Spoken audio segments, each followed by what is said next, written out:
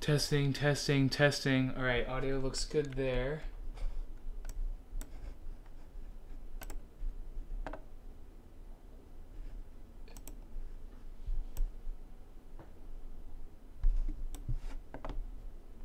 Blah, blah, blah, blah, blah.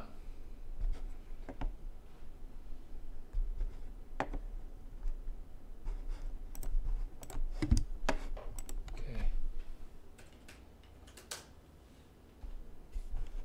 Let's type that in there.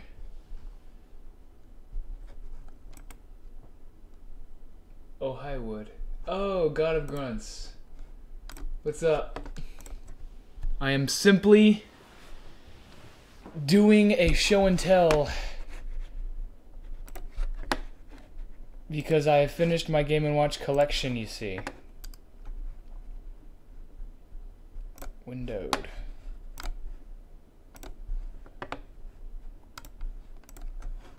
Tell your friends, tell your children.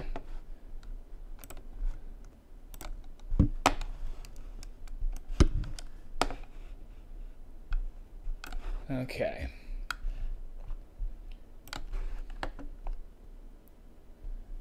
So I'm going to mute the stream itself because now I know the audio levels are good. Turn that up just a hair. Oh boy, oh boy, oh boy.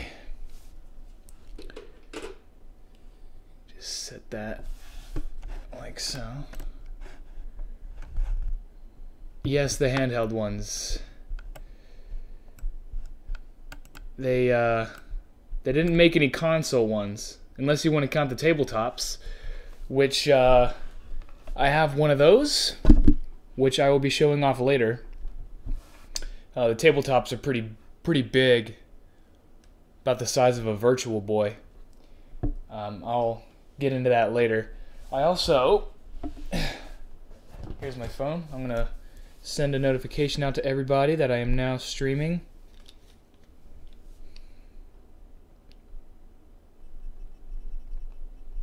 Currently streaming show and tell of my Game & Watch collection at twitch.tv/pushblockgaming.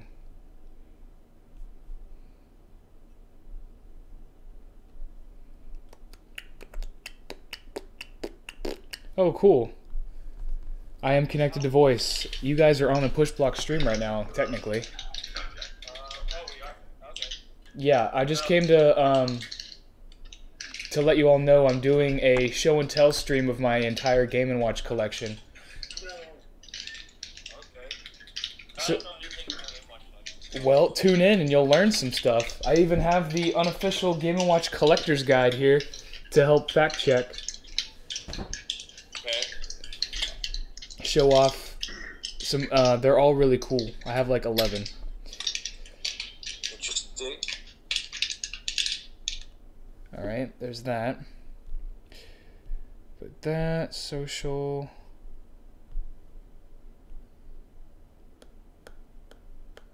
Okay.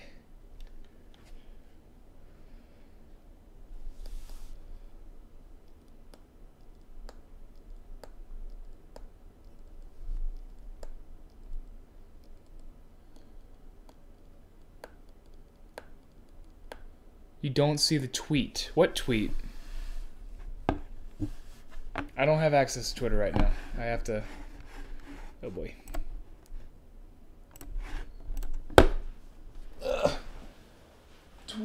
Oh, I never made a tweet to let everybody know. Here.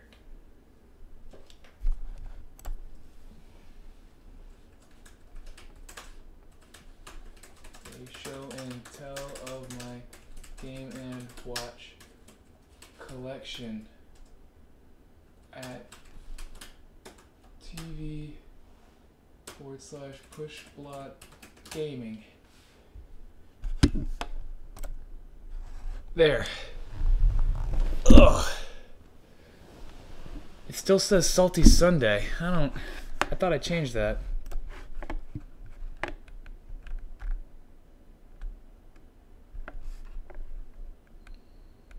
Wait, did you just do that?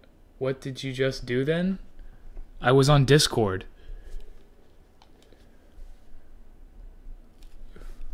Yeah, I was doing it on Discord, not Twitter.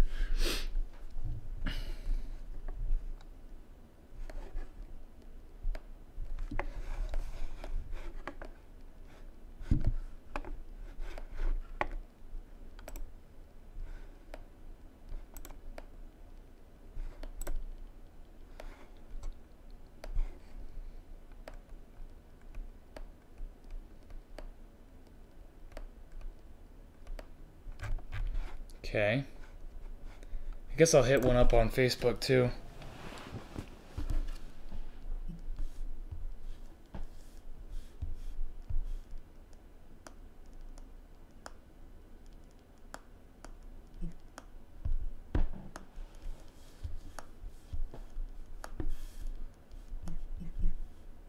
On the discussion group.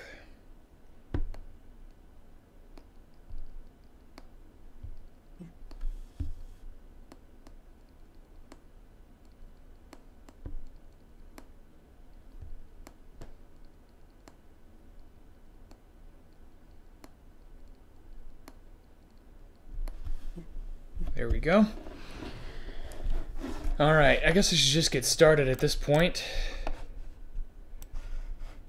Just get my projector view going here. So, I suppose, okay, so my Game & Watch collection includes one of every type of Game & Watch. There are over 60 Game & Watches total, but they come in like series. There's the silver series, gold series. This is all in order, by the way. I think here I actually have the unofficial Game & Watch collector's guide. If you are ever thinking about getting into Game & Watches, I highly recommend this book. It's about the $40, but it's beautiful. It has details on every single Game & Watch, down to how many were made, what the gameplay is, what each alarm is, when they were released, and there's like an entire biography section on Gunpei Yokoi, who invented the Game & Watch and also invented a whole bunch of other things, like he invented the Super Scope, the Virtual Boy. We won't talk about that one. The Famicom control. He invented the D-pad, so I guess that's just one of his smaller things he invented. He invented it actually for one of the Game & Watches too, Donkey Kong, the dual screen Donkey Kong Game & Watch, because it was a good way to fit all the controls inside of that package. He invented the Game & Watches. He invented the Game Boy. Unfortunately, he died in a car accident. Well, he was involved in a car accident. He wasn't in the car when he got hit, but he died in 1997. But he invented all the different types of Game Boys up until right before the Game Boy Color. So, anyway,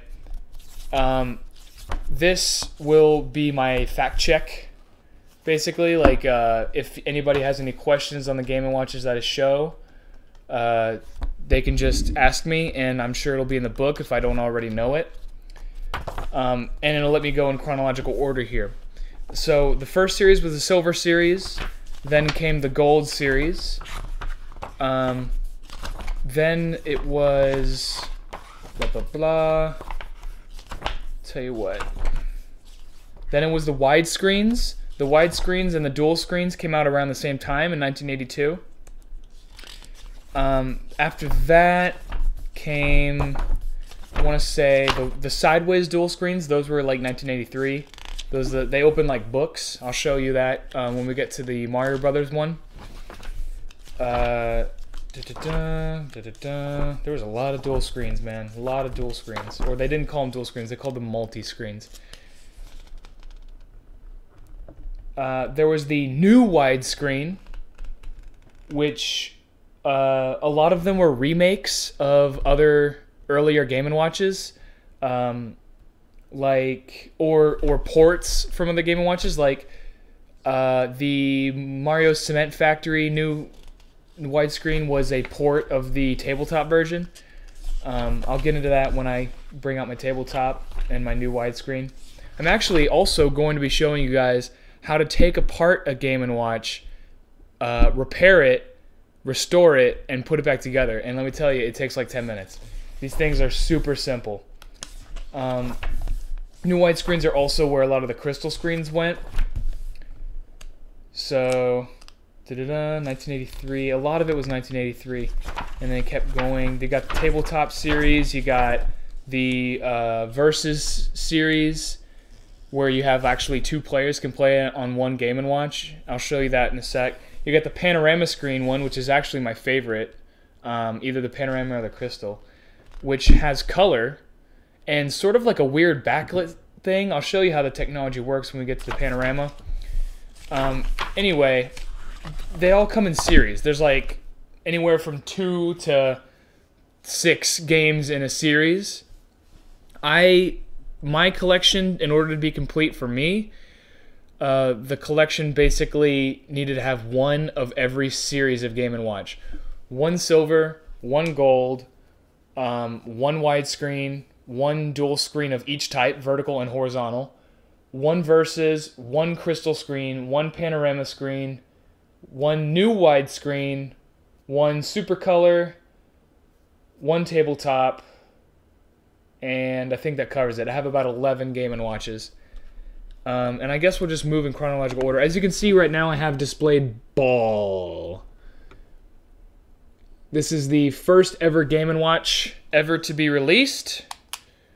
All the way back in, I want to say, April of 1980. And I can actually check that here. Blah, blah, blah, blah. Ball. Release, April 1980, yep. So, Game & Watches being small, and I mean small. They are, the Silver series are tiny. Like, here's my mic.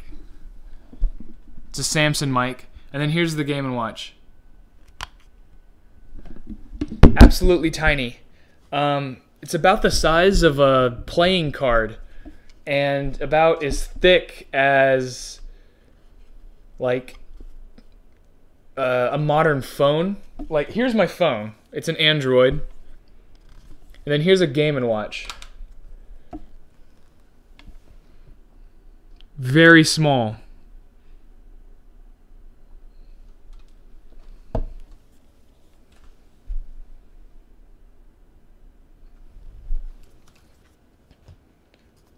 Of course, Game & Watches came in all sorts of different shapes and sizes, but when they first came out, they were basically designed to fit into a shirt pocket. So, being small and being watches, they use watch batteries. As you can see here. The thin ones, actually Game & Watches used a ton of different batteries over the years. The thin ones use these tiny little thin watch batteries. The dual screens use a bit thicker ones. They kind of look like 2 stacked on top of each other. Like that. You can see the difference.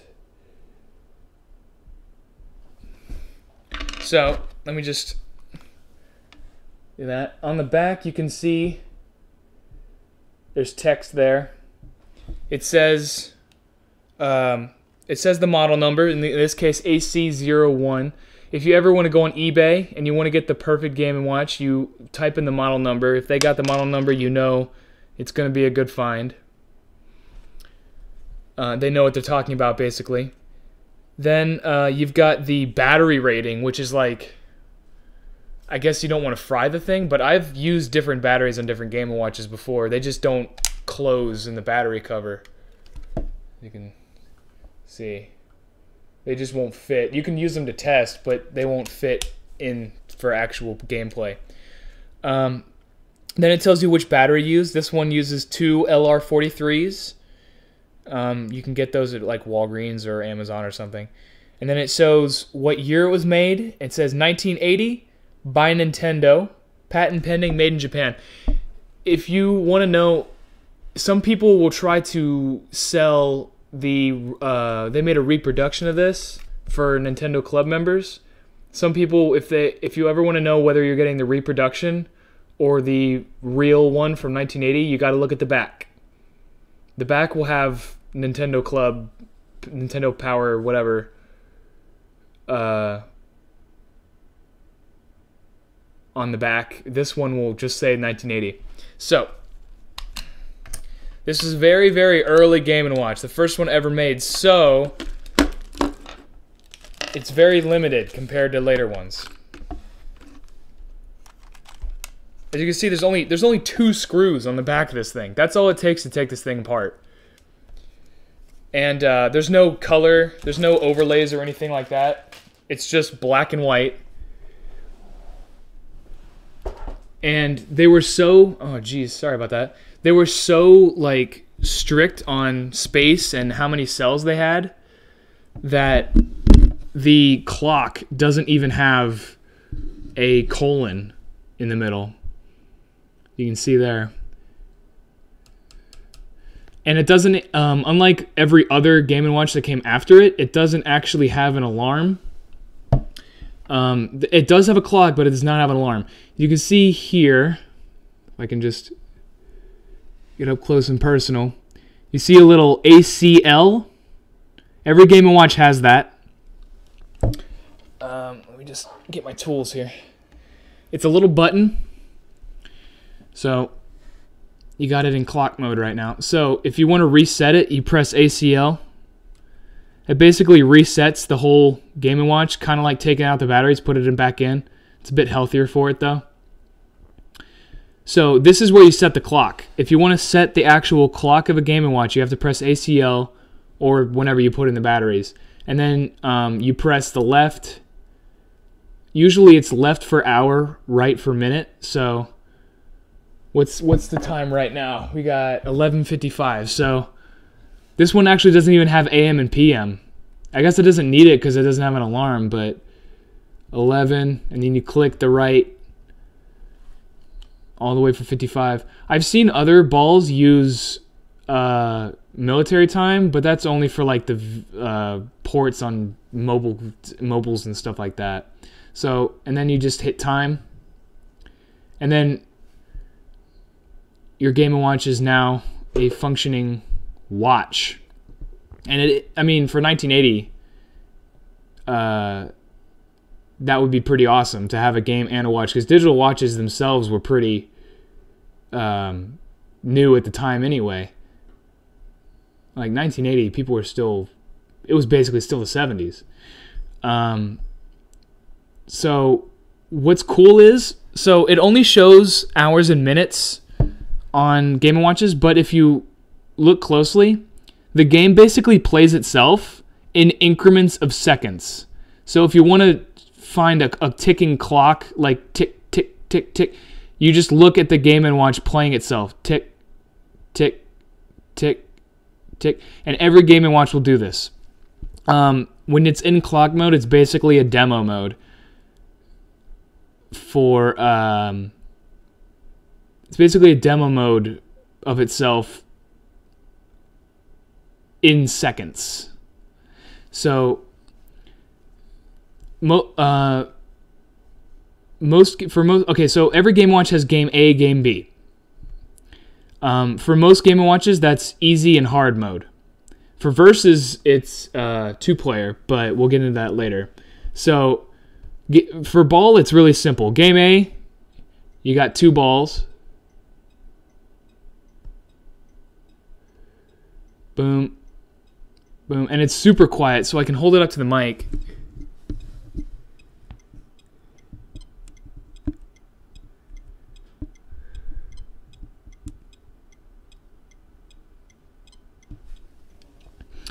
I don't know if you could hear all the beepies, but so the whole game, Most Game & Watches, you have 3 lives or 3 misses before it's game over. But Ball, if you mess up once, it's over. That's it. I guess because they didn't have any like room to put the little icons, or maybe it just didn't have the programming power back then. But basically, if you mess up once, I'll do it right here, crush, and that's it. That's all you get. Now, if you want to do game B, that's 3 balls. And it's not really as easy as it looks because, one, like most Game & Watches, it never ends. Game & Watches don't end. You don't beat them. I mean, you beat them, but they keep going. Some Game & Watches you can beat, but all it does is just give you a crap ton of points, and then you just keep going.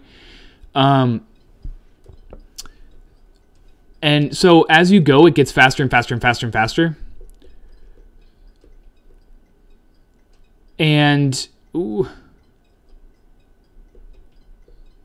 since the balls are all on different heights, they all take a different amount of time to make their target. So there's like a really, like the one thing you'll see in Game & Watches is like beauty and simplicity in design. Oh, I missed. You can still move around. I never realized you can still move around after you lose. That's weird. But it's like a big emphasis on beauty and simplicity because they only had like a few segments to work with here. Yeah. See, for some reason they counted in tens. I don't know why. I guess because they didn't actually want to do a different 0 here. Man, so they don't actually want to make digits for the 0. That's pretty crazy. So since they had so much limited tech to work with, you'll see that all of most Game & Watches are like beautifully simple yet challenging. They're like the perfect bathroom break things, and they're like way better than most mobile games. All right, I'll move on to the next.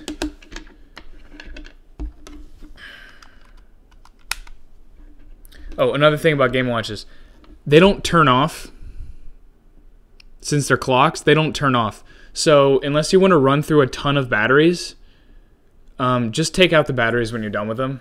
Unless you actually want to use it as a clock or a watch or an alarm, which I have, since their alarms are very annoying. Hey.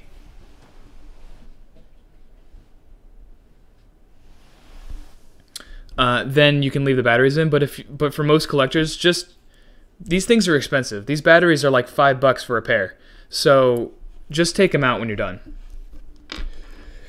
Now, after 1980, after the Silver Series was launched with 4 games, if any of you play Smash Brothers, that's where first of all, this is where Game & Watch's throws come from. This one right here. It also released Vermin, which is his down smash.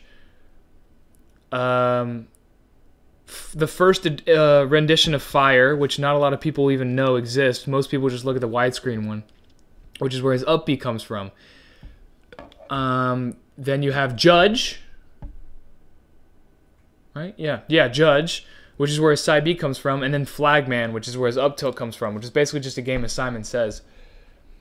So, next, after silver, what do you get? You get gold. So, this one's marked 1981. So this was 1 year after the Silver Series. You get the Gold Series. Wow, shiny, beautiful. A lot of these Game & Watches have metallic finishes. And a lot of the times you'll see writing on the back. That's common. I mean, these were just Game Boys, basically. The original price for a Silver Series Game & Watch in 1980 was... this is a German book, so it's in euros. 23.78 euros. So, $25 in 1980, be around $50 in today's money. Let's check on some stuff real quick.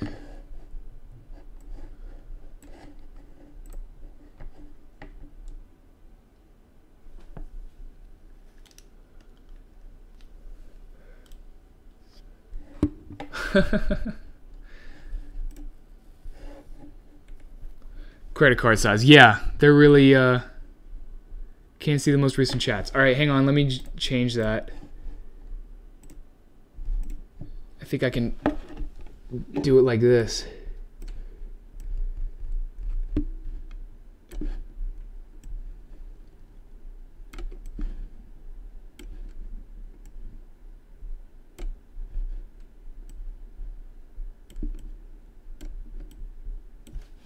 Boop, boop, boop, boop.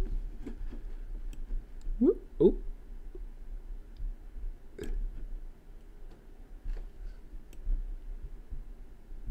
There we go.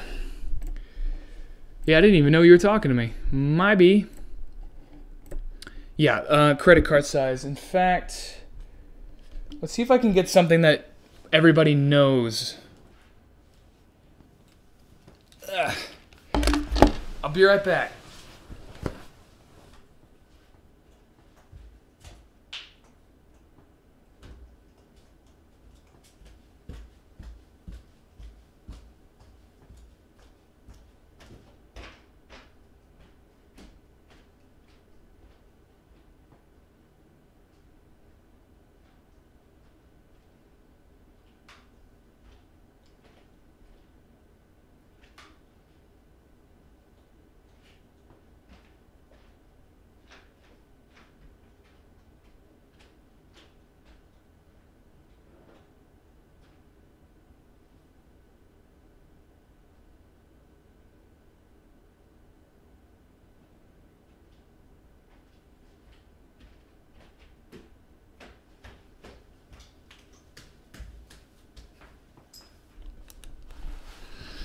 Oh boy. Okay, so for size comparison,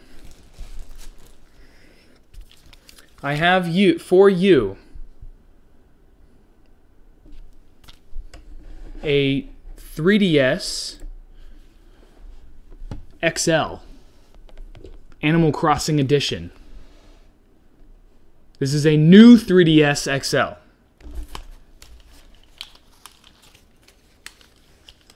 Complete with Isabel's charming face.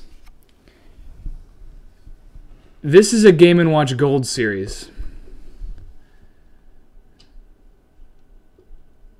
Extremely small. In fact, here is a new 3DS, or here's a 3DS cartridge next to a Gold series Game & Watch. And Silver Series. These guys are the same size. So, if you put... It's not even two 3DS cartridges in size here.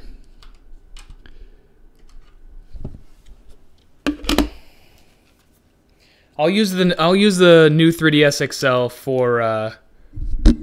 for all my size comparisons from now on, because everybody knows what that looks like. So,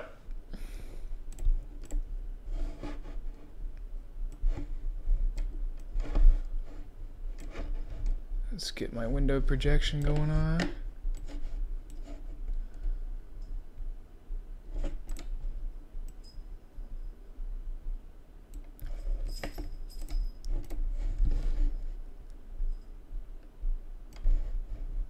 There we go.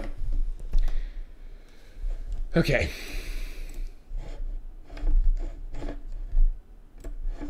Now, so 1 year later, Gold Series comes out. Same size, but a few improvements. One of which is an alarm. See that little button right there?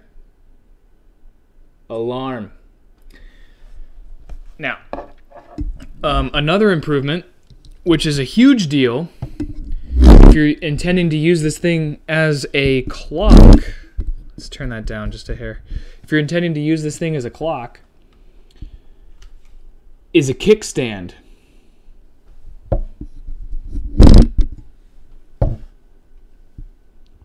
So technically I don't even need my Wii U charger to display this, because it has its own built-in display, as you can see here. And it'll stand up like that. Makes sense once they added the alarm that they would add that, because it's basically now just a clock you set at the side of your bed. So, put the batteries in, uses the same batteries. In fact, you can see there's 4 screws in the back now. Wow. And, in fact, if I just want to take these batteries out again just to show you. The ball was just black and white. But if we go right here,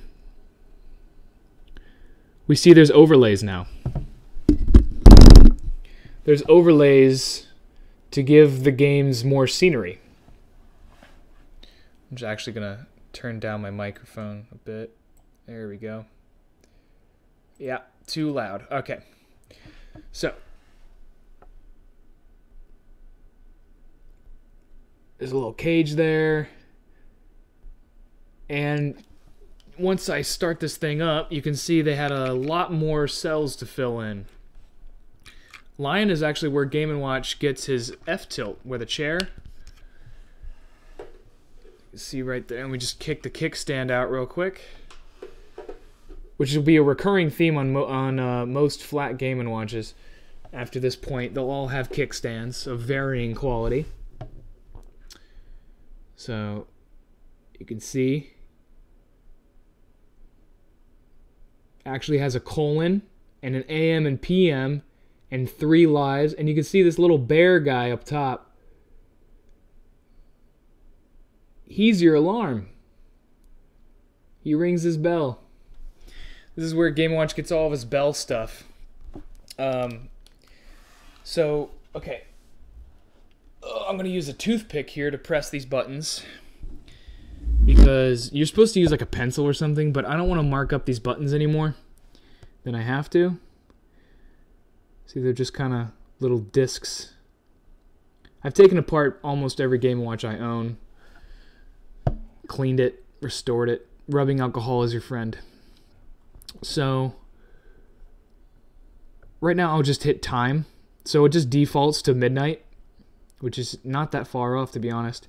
And you can see it's in that mode. So I'm going to press the alarm button here. And then this little bell pops up. When your Game & Watch has a little icon next to the alarm, that means your alarm is on. I'm going to set it for 12:01 here. Set the time. So the alarm is on. If you press alarm again, then pick time, alarm turns off. But I'm going to put it on just to show you guys what it's like. Most Game & Watches have very simple alarms.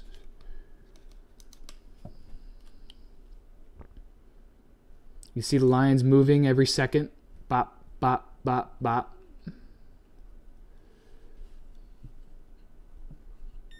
Oh, there we go.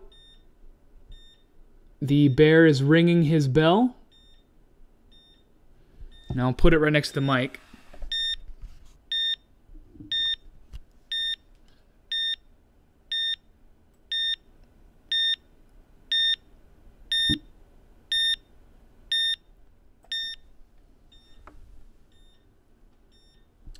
Sounds a bit like a heart monitor, I know, but that's all you get in 1981, my guys.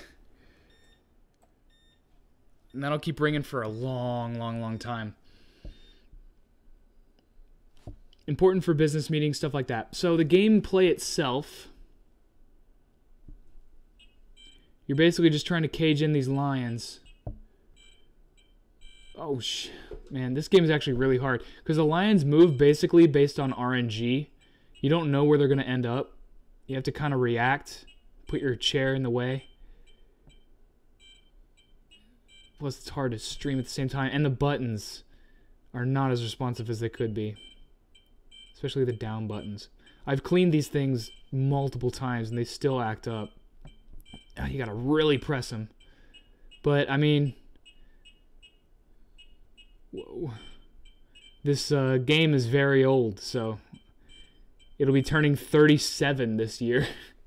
So you got to cut it some slack. You can see when you lose, the lion comes out, chases your little guy up into the trees. Super cute. Not much else to say about the Gold series. It's where a lot of really, it's actually one other thing about the Gold series. First of all, Lion shows up in Flat Zone 2 and X, but the Gold series is what Flat Zone Melee is based on. Mainly the helmet one, which is also where his dash attack is from. All of that will be in my Flat Zone trivia video coming up. That'll be my next push block content upload. Figure this would be a good way to whet people's appetites.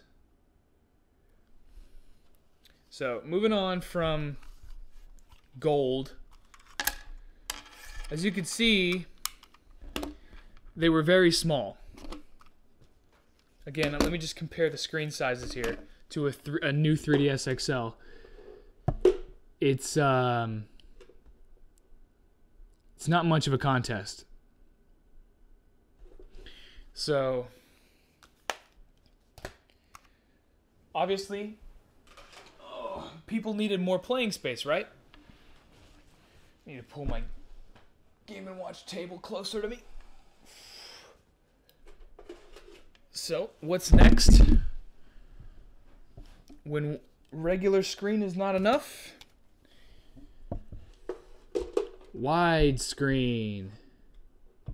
Early widescreen. This is what Flat Zone 2 and X are based on. They're based on these early widescreen ones. This one in particular is Fire Attack. One of the black widescreens. A lot of them were gold. Chef, Fire, I want to say, not Manhole. Manhole is already gold. Let's see. Well, let's check the book.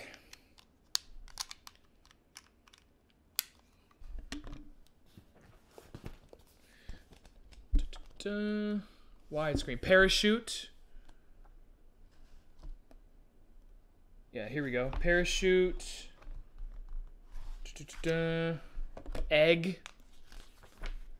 Octopus, which is where his final smash comes from. Popeye. You gotta understand, Mr. Game & Watch was not a character until Melee.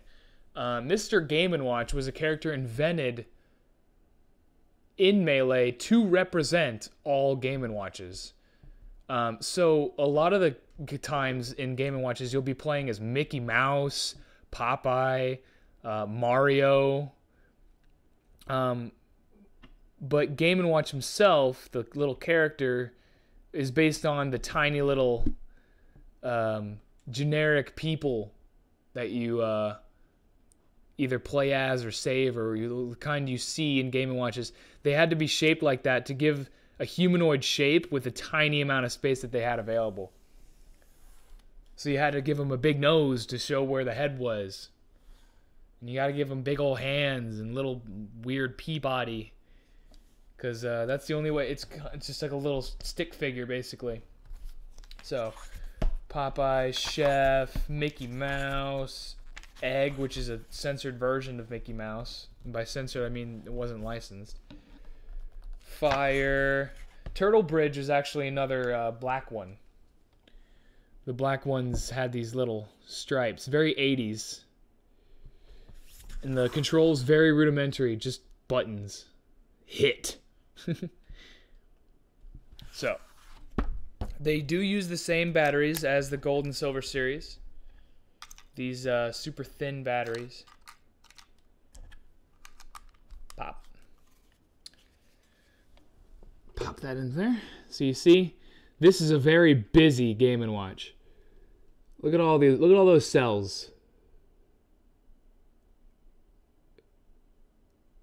So in this one, you are I guess a settler in like Civil War times era, maybe a little earlier, and you're defending a fort from evil Indians trying to burn it down. Yeah, it was a different time back then. So you play game A. You got 4 ways to hammer these guys. You wait till they get right up, boom, you knock them off. So you gotta wait until they get up close to you, and then bang. So there's 2 climbing up, and then there's 2 on each side throwing torches down at you, or throwing torches up on these cliff sides here, up towards the top.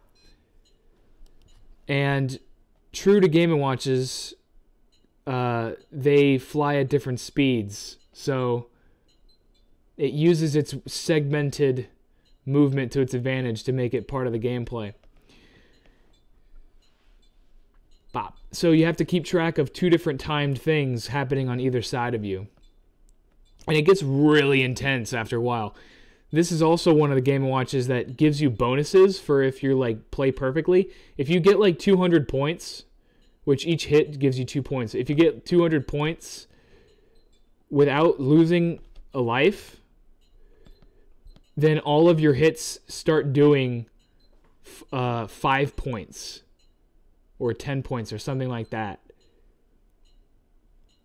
So it's easy to rack up a high score on this thing. Oh no. Your miss is a little Indian guy. He looks kind of happy he got missed. So you can see this is where Game & Watch gets his F smash from.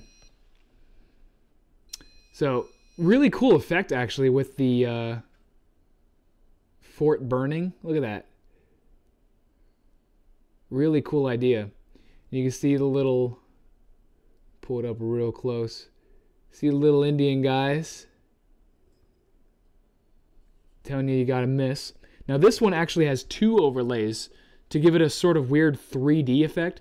There's an overlay all the way behind the characters, and there's an overlay that goes over the characters. So it's kind of like, it kind of gives this weird 3D effect. So the fort and stuff is in the background, but the cacti and the cliffs, those are in the foreground.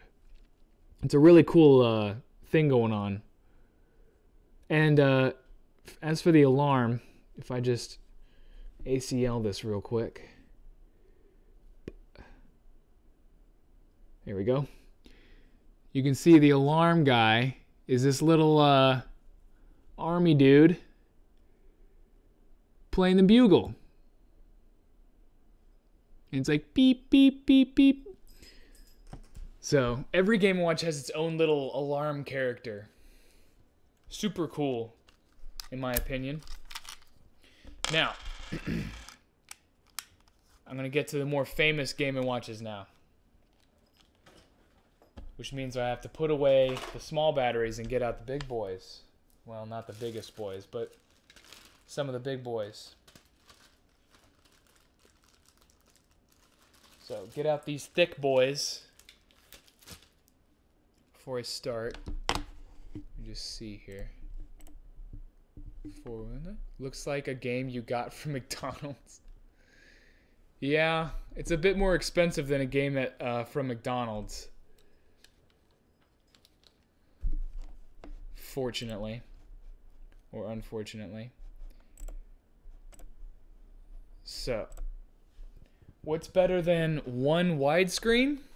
Let me just show you. Eat your heart out, Nintendo DS. Let's get that out of the way. We have the first Game & Watch multi-screen. In fact, I'm going to have to step back a bit.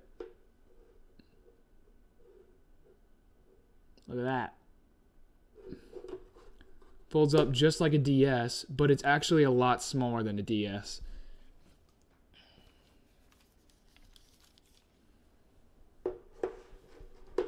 As you can see, here's a new 3DS XL.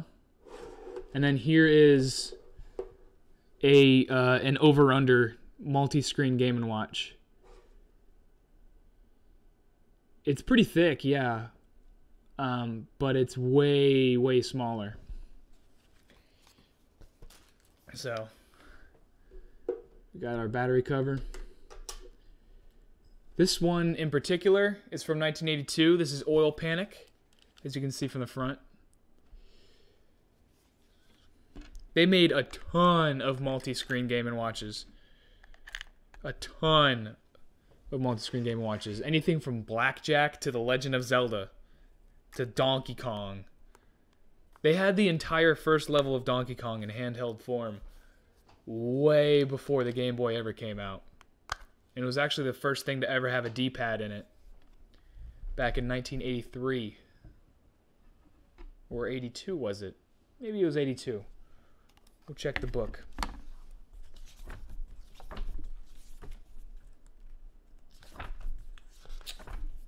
'82, June of '82.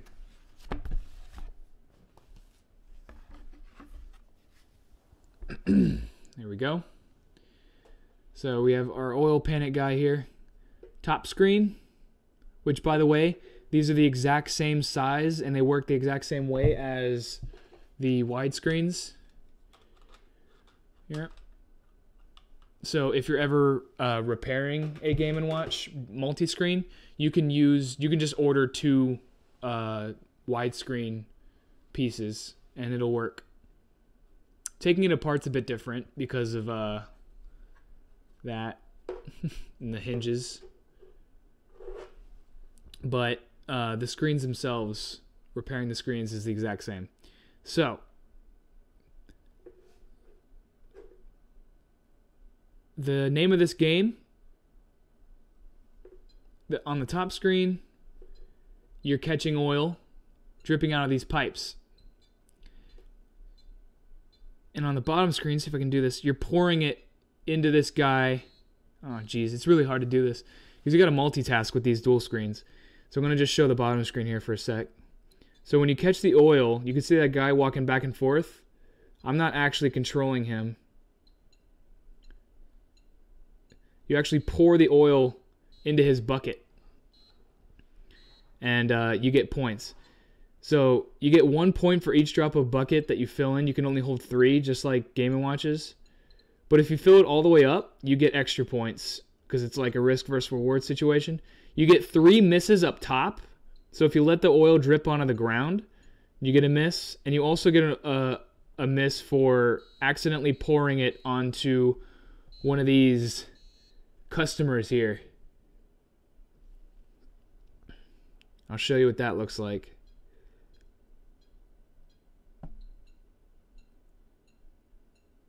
Here we go.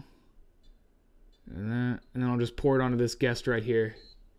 He's like, hey, the hell, man. So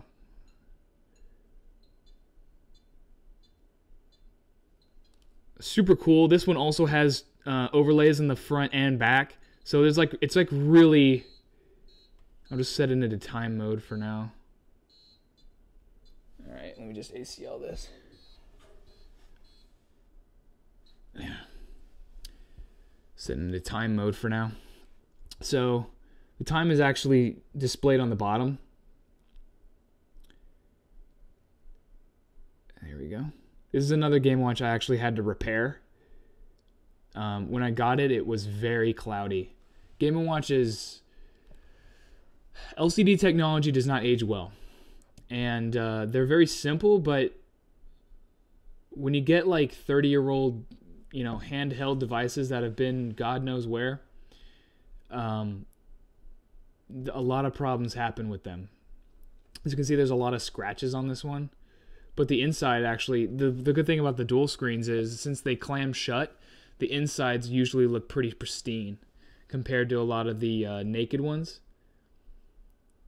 So you can see him walking around, catching that oil. And on the bottom, see the little patrons. So the alarm for this one, click on that. He's actually a little police officer.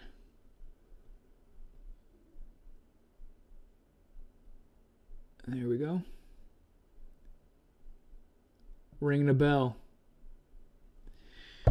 This one was also in Flat Zone 2 and X.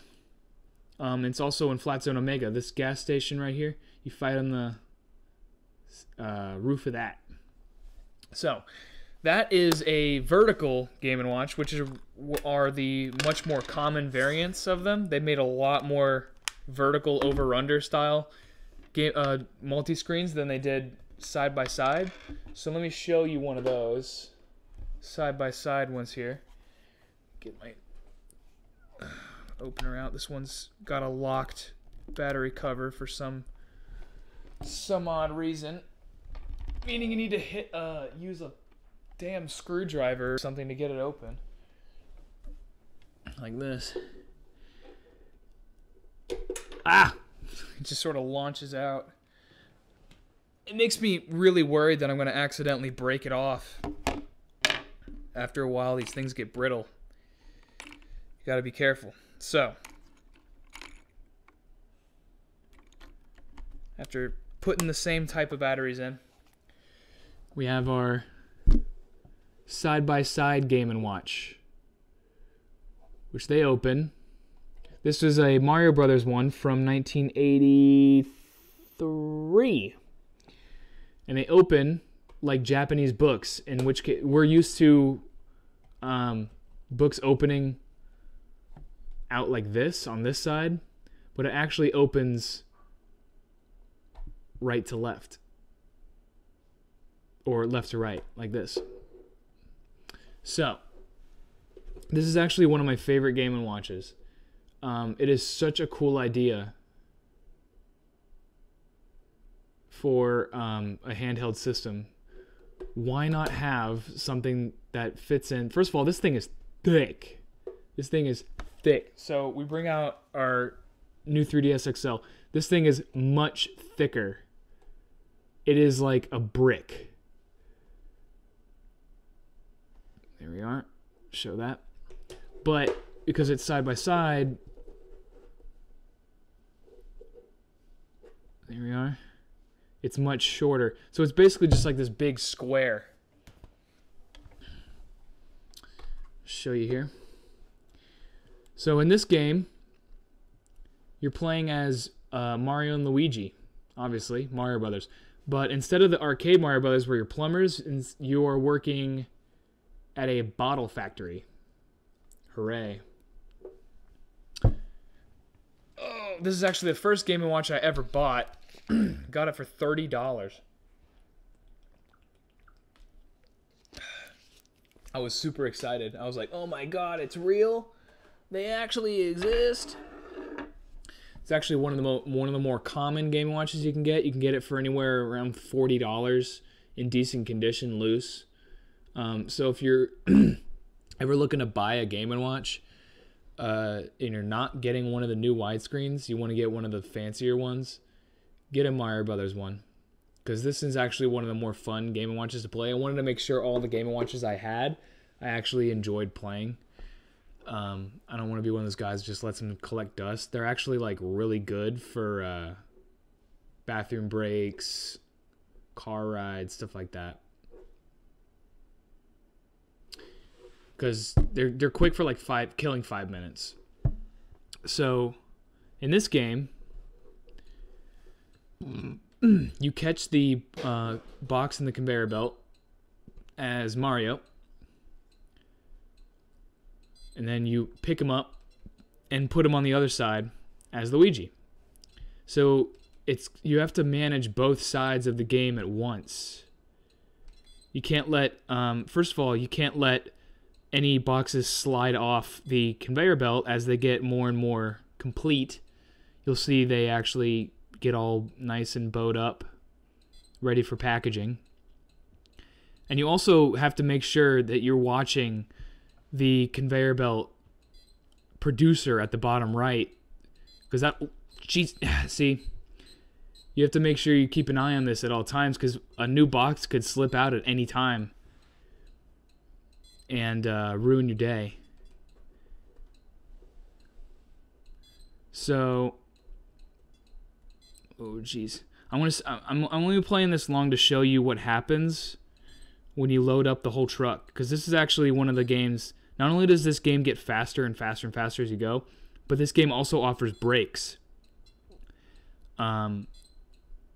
It's like a survival mode. So, oh Jesus, no. All right, so I'm just gonna try my best to not forget that. Oh my God, that was close. It was tipping off the conveyor belt there. It's so hard to stream and play this at the same time. So, oh jeez, make sure that's good. All right. So as the boxes get more complete, you get 1 point for each time one of the Mario Brothers picks up the box and puts it on the other side of the conveyor belt. No, now is not the time, kitty. Now is not the time. I have my cat. Yeah. No. I cannot stop this thing. All right. Oh, that was close. So the truck is almost ready. As you can tell, this guy over here, he's like, get in the truck, man. I gotta get this thing out by 3 o'clock. So he's getting pissed.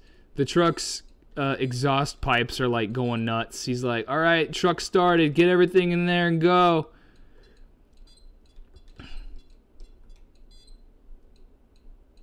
There we are. And then let me just put that box there. Once you get 8 boxes, the truck's full, and he's like, all right, time to take off. We gotta get out of here. Oh, no!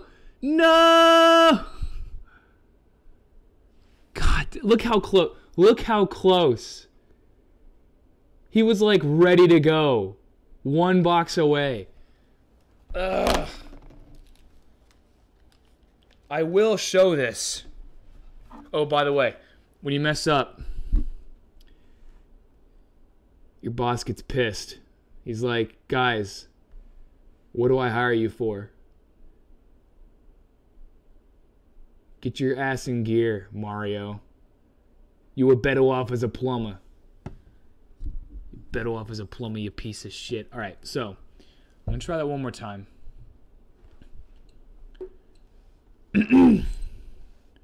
Or a better way, I guess, would be ACLing the damn thing and just showing you. So, with all the cells lit up. So if Luigi messes up, do I live with people? No, I don't live with people. I live with a cat. That's the only thing I live with. So here we have Luigi getting scalded. And then when you successfully load up a whole truck, as you can see here, the truck takes off like brrr, and Mario over here, yeah, there we are, and Luigi right here, just point here, Luigi right here, they take a little like breather and let you gear up for the next round. That's actually where Game & Watch's down taunt comes from. But I mean, this also has an alarm, just like every other Game & Watch. You can see right here, the alarm is actually like a lunch bell or something. It's like beep, beep, beep, beep, beep, beep. This one actually sounds a bit different. So, go right here, press the alarm. Da da da da da da da da dee dee da. Time. Then we just set it. If I can just set it out like this. Oh, that's beautiful. Look at that. What a beautiful display. Now it's a little bit harder to use these as like desktop clocks because you want to keep them clamshelled closed. So they're more like watches in that regard that you can just carry with and check the time like a cell phone. So I'm just waiting for that 12 to become a 12:01. You can see right here the alarm is set because the thing is there, but it's not ringing. blah. So just waiting for that to go off. If I'm only going to show alarms going off when they're different. Oh, here we go. Put the mic closer.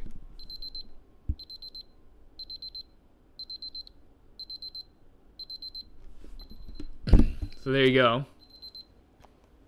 Just hit time to cancel that out. And for those interested, I will be showing how to take apart one of the Game & Watches and fix it. It's actually going to be one of my new widescreens. This one right here. I'll get to that later.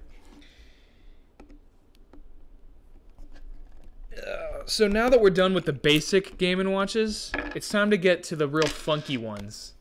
The real crazy looking ones. This is where they started being all gimmicky.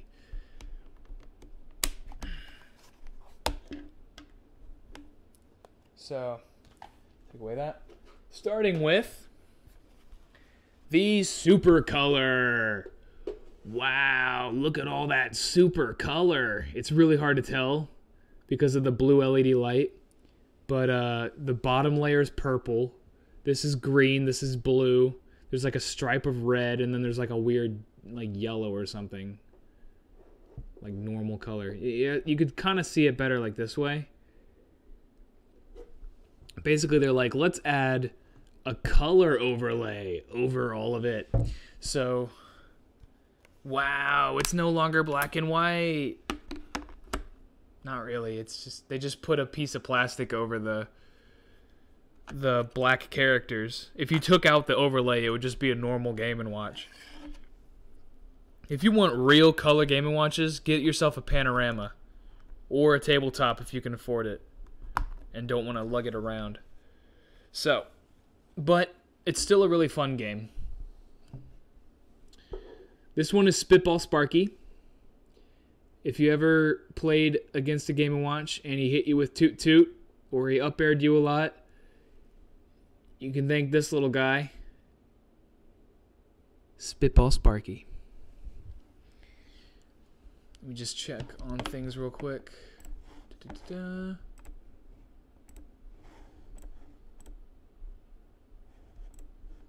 Okay. Okay. So, this blue is really messing with the color. What if I turn it down a bit? That's not so bad. Alright. So, the thing about these super colors is that they're really fucking tall.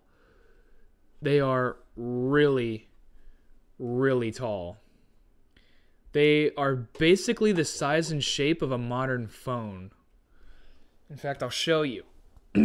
Here's my phone. It is a Droid. As you can tell. Droid. These are basically the same size. Supercolor is a bit shorter.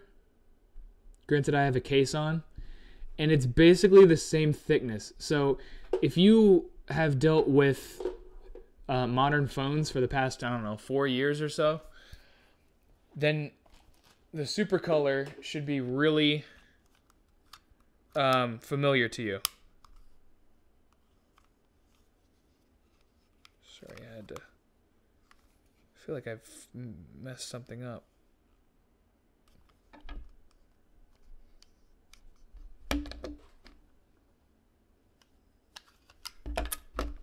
I put this there. These are the same exact. Sorry, I'm just checking something.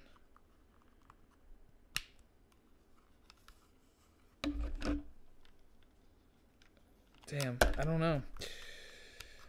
That's a little too tight. I'm gonna put that back on the ball. Put that back on the lion. Okay. Anyway, so thing with the Supercolor. I don't know a lot about it because they only made 2 of them. There was only 2 Supercolors ever produced, 2 different ones at least. Tabletop, Panorama, Supercolor. There was this one, Spitball Sparky, and Crab Mania? Crab Grab. Crab Grab. I don't understand what Crab Grab is. I didn't even think it was a real Game & Watch when I first saw Crab Grab, because it looks like something that someone would make to make up, like to bootleg a Game & Watch. But I got Spitball Sparky because it has Game & Watch in it. It has your boy. It has your boy Spitball Sparky in there. Now these things are thick. Like this color overlay is covered with this huge thick layer of plastic. I feel like you could shoot it and nothing would happen. Unfortunately, that means it's kind of scratched and cloudy. But it's not going to break. So that's good. So, Spitball Sparky came out February 1984. So this is before all the panoramas came around and actually gave color to Game & Watches and the tabletops and stuff like that. So Spitball Sparky, they only sold 250,000 units. To get a loose one, you're looking at like $80 for one around this quality. There we are. But what it essentially is it's a game of Arkanoid or Breakout. See if I can get a good angle here. So you start with the ball on your mouth and you blow it. And the thing is, you can either hold the ball on your mouth. Oh, hello. For just like a split second. Oh, man, this is so hard to get good lighting on. Let's see if I can just brighten it up. There we go. I know there's a glare, but I want you to see Spitball Sparky. So you blow it, and then you puff a little air, and it... Oh, jeez, this is hard to play. And if it's in the purple zone, it'll actually blow the ball back up before it finishes its like little arc. So there's a lot more strategy involved than a game like Arkanoid, where you just have to get lucky to hit the last one. In this game, you can actually manipulate the ball to hit whatever block you want, if you're good enough. So, because you can end its trajectory early. See right there, you just intercept. And then if you want it to go straight up, you let it hit your mouth, then blow it back up. Like that. And then when you finish a stage, you get a chunk of points and you move on to the next stage. And this actually has different levels, which is pretty intense for a Game & Watch from 1984. A lot of Game & Watches from like before 85 didn't really have different levels. They just sort of got harder. It was like one level that progressively got harder. Boom. Get more points, boy. Wow. So you can see this little thing going back and forth. I mean, this is like a perfectly serviceable game of Arkanoid. And then you got these ones that are just going back like that. Uh-oh, it's going for me. So you get the gist. Oh no, I broke, did it? All right, I'm just going to lose on purpose here. You see, I broke it. Oh no. You can see up top, I got misses. You can see the labels. Shooter.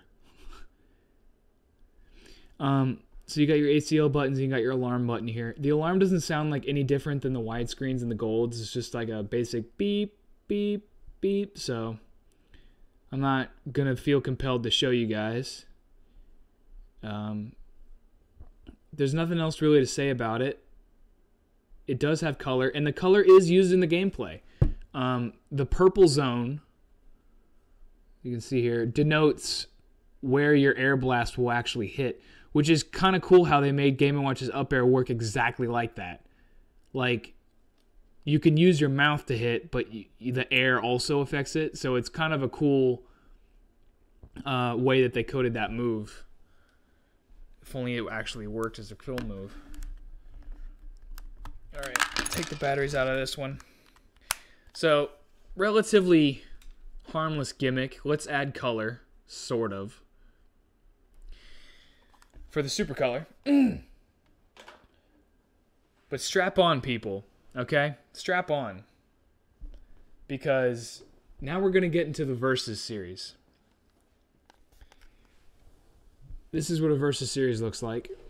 I'll just stick it on the... Man, this Wii U charger pad is like perfect for this thing. So, just turn this down a bit. Here's a Versus series. Micro Versus is what they call them. And you think, oh, okay, this looks like a Game Boy Advance. Well, where's the controls? Watch this. You open it up like this. Boom. There's your controls, my guys. So you roll, these actually like roll out like this. Whoop. They spin out like that.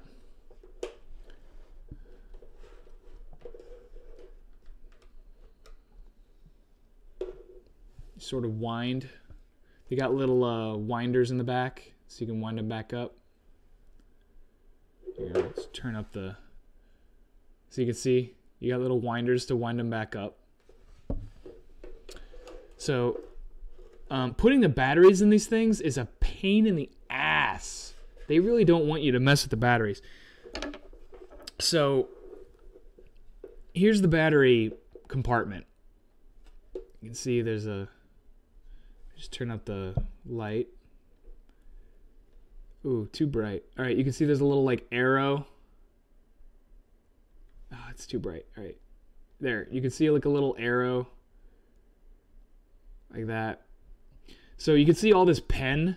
That's me trying to actually, that's for me getting this damn thing open. Using a tiny little flathead is much easier. You just sort of stick it in. And then it pops open, then you just pop it open like that. So you get this like little battery dungeon.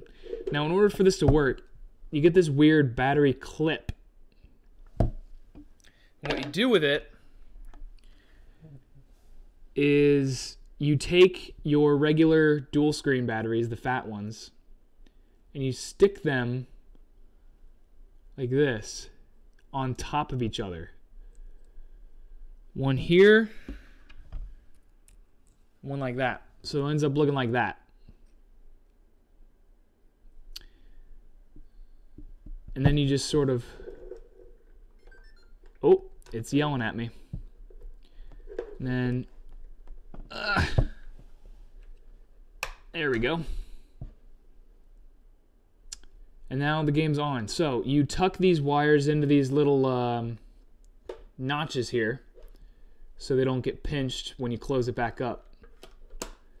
And then boom, you have yourself a 2-player Game & Watch, my friend. The Switch before there was a Switch. Sorry, let me put these controllers upright. The Switch before there was a Switch.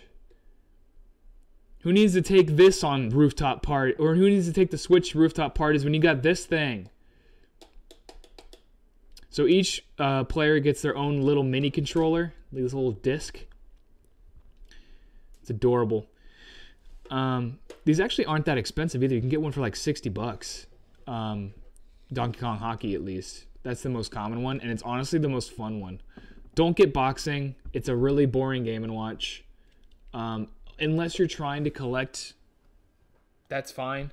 But I don't recommend playing or buying it for the actual gameplay.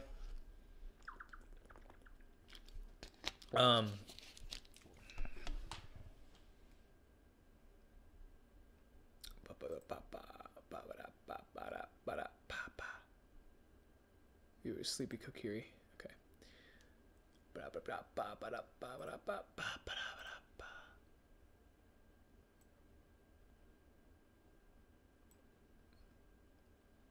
Here we go.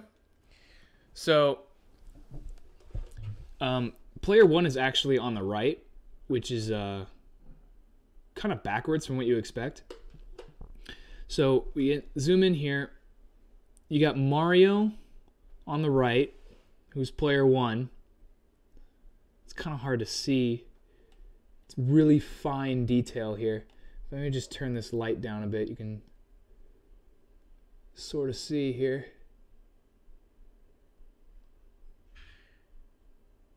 You got Mario there. And then on the left, you got DK doing his thing. Looks a bit silly, but that's 80s DK. That was before he got his little Jimmy Neutron haircut. So game A is actually playing against a computer, and I say computer loosely. I honestly, it might be RNG. I don't know how they programmed an actual CPU in 1984 to play. I don't know how they programmed AI in 1984 on a damn LCD game. So it might just be RNG, but it's still good enough to play. Game B is where it's at, because Game B is 2-player mode. So this game basically plays like Pong on crack. It's actually probably one of the most fun you're gonna have playing a Game & Watch with people. Bring it to a party. It's actually kind of fun, and you can be that guy who brings the Game & Watch instead of the damn Switch. Let me pull the controller out as far as it goes so I can play from back here. So turn down this brightness. All right, just a little bit. I'll just tilt it away. Oh, there's so much glare. I hate that. There we go. That works. So once you hit game A,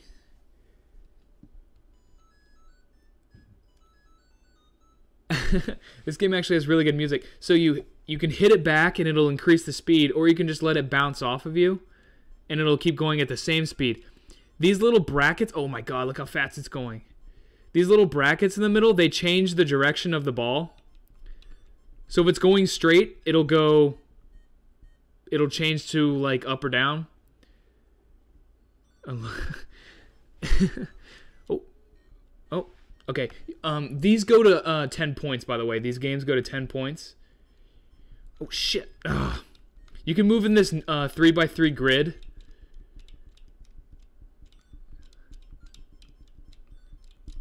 Whoa. Oh, Jesus Christ. And the more you hit the ball, the more you volley it, the faster it goes. Unless you just let it hit off your puck or hit off your stick, it'll slow back down eventually. But if you keep pressing A, which you have to have timing to do. If you keep pressing A, it'll keep getting faster, and it's a lot harder for the other person to rally it back. Oh, shit! Oh my god, this is so hard to play and stream at the same time. So if you have the timing down, you can make your opponent... you can make the job for them really hard to rally it back. But the thing about hitting it is that... So you can see my stick goes up. If your stick is up... when the ball is near you, it'll just pass right through you. So there's like a cooldown period. This game is like fucking intense. It is it is the most like intense game of Pong, or it plays more like air hockey, to be honest. And the other cool thing about this one, and yes, I'm sorry if you're upset I never brought one to Indiana, but bringing a $60 to $70 30-something-year-old handheld an hour and a half away. Whoa. It's not the best decision. I mean, I'll bring one, but you gotta make sure it's safe. But the cool thing about this one is it actually has really good music. It has little ditties that it plays. It's not just beeps and blops. I mean, it is, but it's like they made it into a song. And I'll show you. When I select game A, I'll put the mic up to it.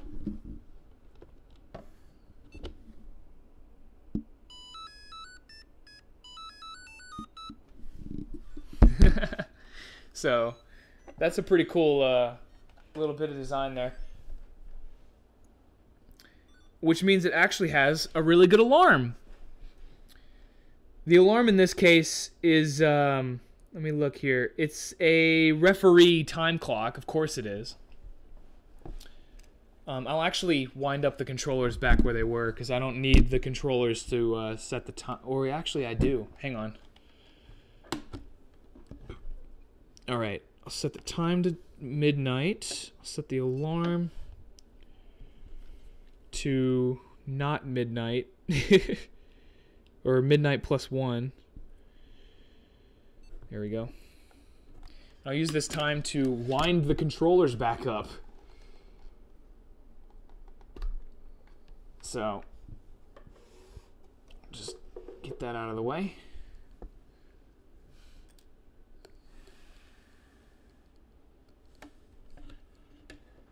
All right, and then you take these controllers and you wind them up.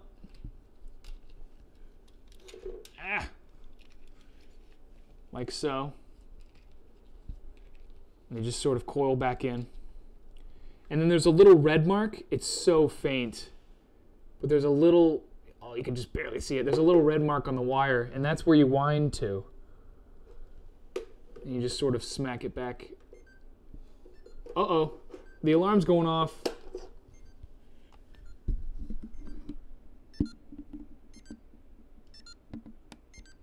What?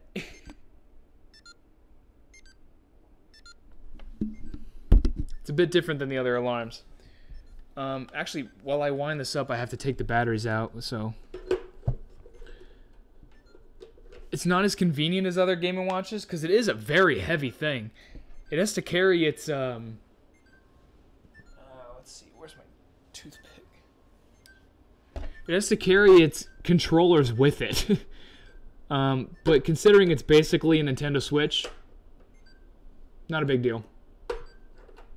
Tell you what, it's a lot cheaper than a Nintendo Switch. What is a Nintendo Switch these days? Like $300? $250? Maybe? Get one of these for $60. It's a lot more fun than 1-2 Switch. Tell you that much.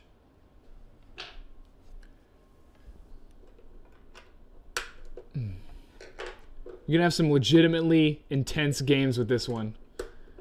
I recommend getting one if you're ever serious in getting Game & Watches. If you ever are getting a Microversus, get this one. It's the most fun. So, I fold these controllers back up where they were. Put them sort of like that. And then they just clam shut. And there you go. Now, size comparison. New 3DS XL. Microversus. So it's a little bit bigger than a new 3DS XL. But does a new 3DS XL have 2 wired controllers coming out of it? I don't think so. I don't even think the 3DS XL has an alarm. Someone can correct me on that. Moving on.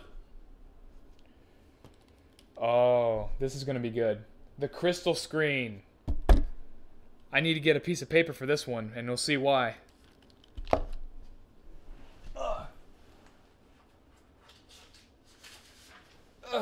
So I have to get a piece of paper here. Put it like this. Sort of cover it up.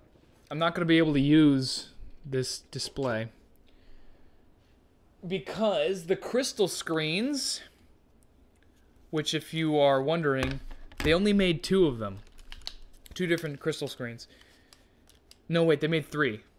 They made 3. They are the most expensive Game & Watches you'll buy, aside from some special edition ones. And they are completely see-through. Well, not completely. The game screen is see-through.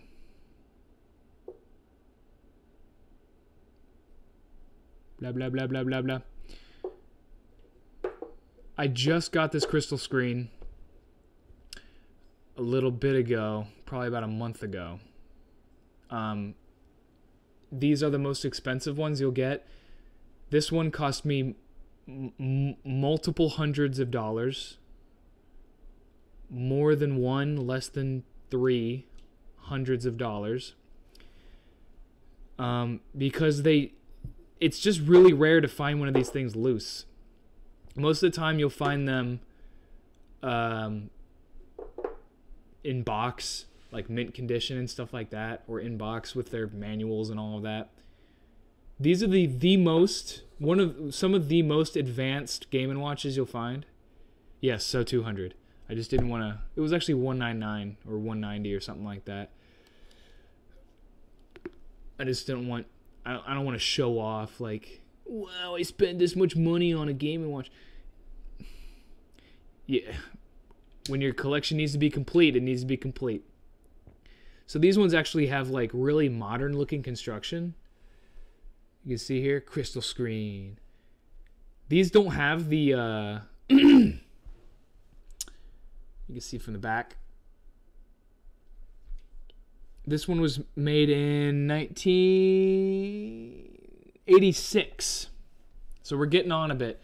Game & Watches were made from 80 to 90, 91, 90. Basically when the Game Boy came out. Right after. Because why would you get, a Game & Watch that plays one game when you can get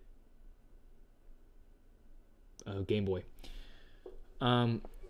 So crystal screens, they made Climber, which you'll see why it's called that in a bit. They made Super Mario Brothers, which, oh my god, if you buy one Game & Watch, and only one Game & Watch, get the Super Mario Brothers widescreen. I say that instead of the crystal screen because the crystal screen probably will cost you $300. But the widescreen ones are going for like 50 to 80. The Super Mario Brothers Game & Watch is incredible. It has like multiple levels. It has like 12 or 14 levels with different music. And like, how do they do all this with LCD? I don't know. You can maybe find one of the keychain versions on eBay for like $20 to $30 if you do not care about having an original. But if you were to buy one original Game & Watch, make it a Super Mario Bros. One. Anyway, gushing over. This doesn't actually have the toothpick buttons, which I can't find my toothpick. Uh-oh. I'll have to just use a screwdriver. It doesn't have the little pencil buttons. You can actually press these with your thumb, but they're like flush. It's like clear plastic construction. Super thin. Like really, really thin. In fact, here's Ball from 1980. It is about 75% as thick as a silver edition.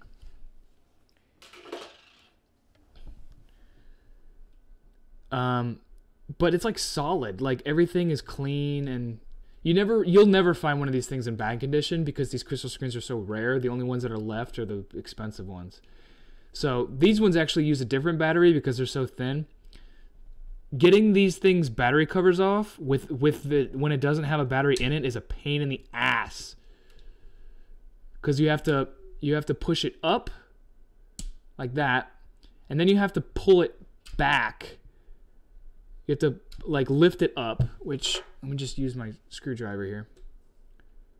You have to lift it up, and then you have to pull it out like that. Which, if I can find my battery bag. What the There it is.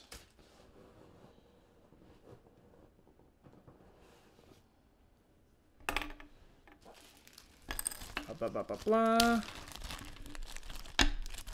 Luckily, when I bought this, it came with a battery. Thank God. You think I paid enough for it, So they use these batteries, which are legitimate watch batteries, super wide and thin. You just sort of sit right there. But getting the battery cover off is a lot easier when it already has a battery in it, because the battery sort of pushes it out already. There we go. You can see. It's going to be a pain in the ass with this light glaring off.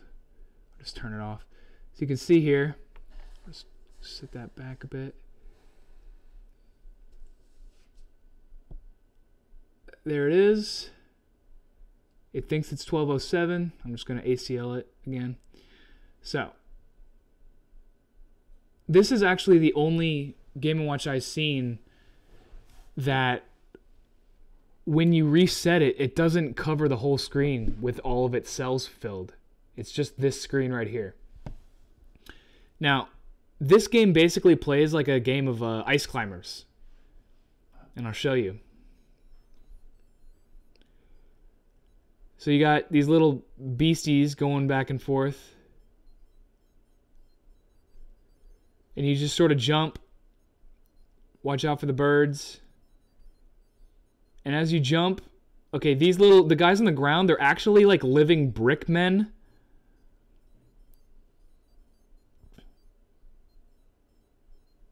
Oh.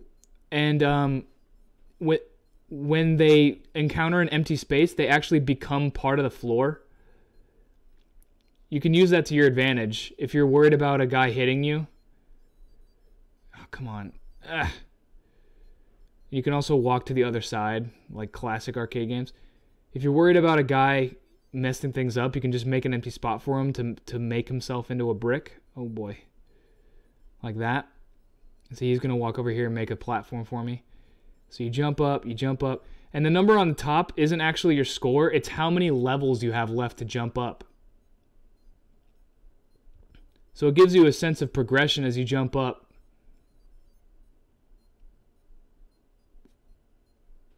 You gotta watch out for the birds. I want to get to the top because it's basically ice climbers where you jump onto a condor, and there's like a little bonus section. It's great. So here's the summit of the mountain. And then you have to jump on this condor here, so let's see if I can time it right. Ah! Hey!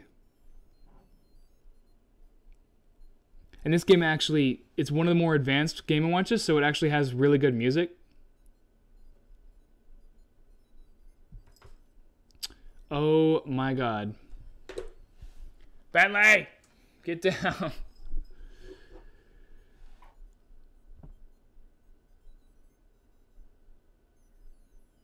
And you actually fall all the way down here, so let me just show you. The higher you go up, the more you fall when you die. So watch out, I'm just going to jump and fall real quick.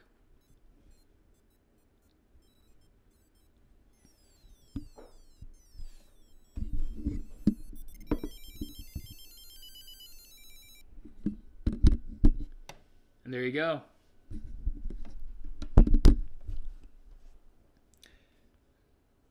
It actually has a pretty interesting alarm too. It's like, but it's so quiet. I don't know why the crystal screens are so damn quiet. Probably because a lot of the other Game & Watches, they'll have like, you can see the speaker of this thing. This little circle right here is the speaker on ball. So it's plenty loud. But this thing, you can't see any speaker at all. So it's like super quiet, and it's so robust. I feel like you could like, I don't know, smack somebody with it and it would leave a mark or something. But it's too expensive to do that, so don't do that. Yeah, that's the crystal screen. Super advanced for LCD technology, I gotta say. Legitimately fun game. Like, you could buy one of these and it would be the same as getting like ice climbers for the Game Boy Advance or the NES or something like that. Can't beat that. Oh boy. The Panorama and the Tabletop. This is going to be a little difficult because right now I have my lighting behind me. right there. But with panoramas and tabletops, the way they work, or the way they need to work, is that right here,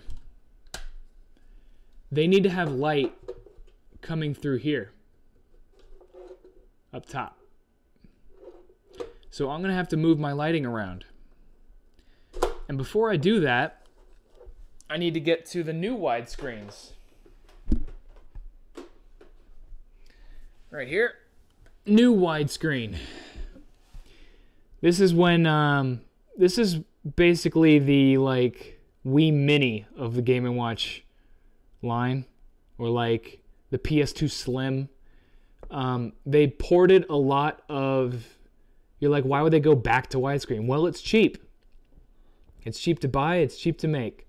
So they ported a lot of the crystal screens and the tabletops and the panoramas and stuff that's expensive for the consumers. They ported a lot of these to like watered down widescreen versions, and they also made like remakes of like Gold Series games and stuff and earlier widescreens to new widescreens.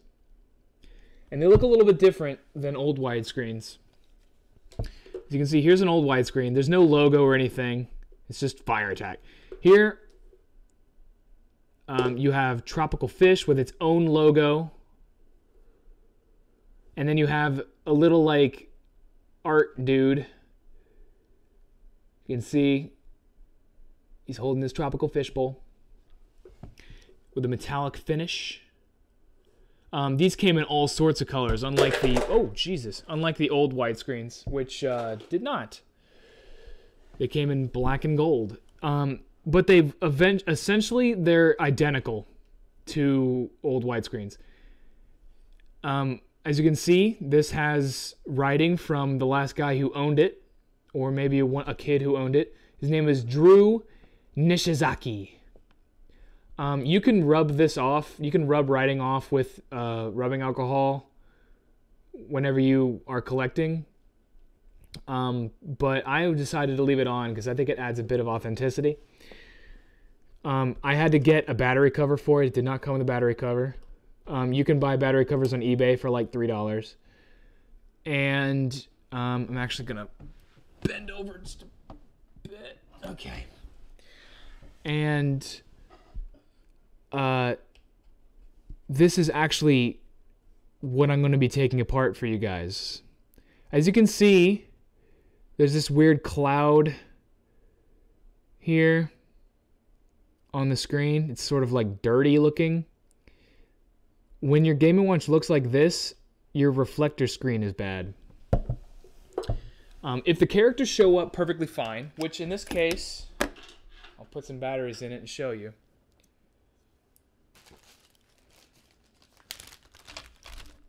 Get in my battery bag here. Da-da-da-da-da. Derp-da-derp-da-derp. Put the batteries in.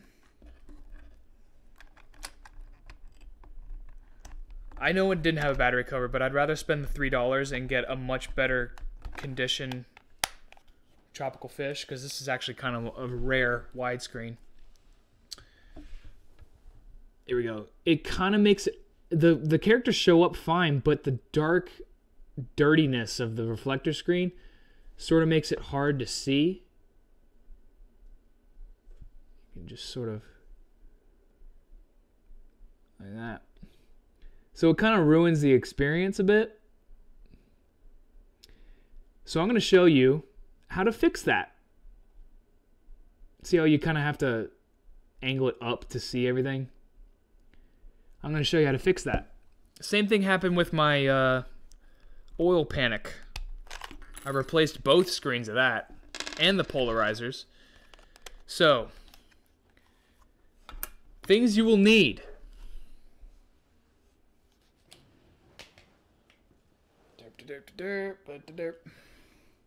You will need some sort of marking tool, a pencil, a pen, a dry erase marker, something fine enough but to work on small places, but thick enough that you can see it. You will need a small flathead screwdriver. And that's really all you'll need. And you'll need your replacement part too. In this case, it's the reflector screen. It can be the reflector, the polarizer. That's basically the only ones that are really going to be destroyed. If your Game & Watch has screen bleeding, like the blackness is sort of bleeding, it's gone. It's dead. It's spare parts. Once the screen starts to bleed, there's nothing you can do to fix that. The LCD is actually built into the glass itself, and I'll show you how. So, widescreens are really easy to take apart. You take your flathead, and there's 6 screws right here on the back, right? Just take those off.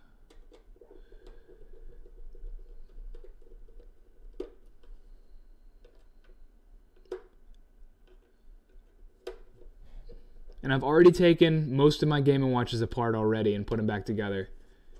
So I could do this in my sleep. Granted, it's not very hard to do. So make sure you keep track of these screws, because there are no replacements. They are special designed by Nintendo, I guess. I don't know. I've never seen a screw like them. And I've never seen a place where you can order replacement screws, so you'd be stuck buying junked Game & Watches for like $30 and getting the parts for them. There we are. So once all the screws are out, there's a little notch right here on the top.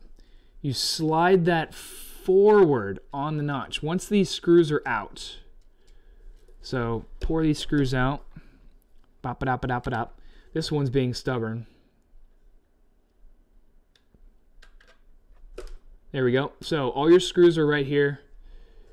These are the long ones. There's going to be long screws and short screws. So keep track and don't mix and match. They will not work like that. So once all the screws in the back plate are off, you push it forward.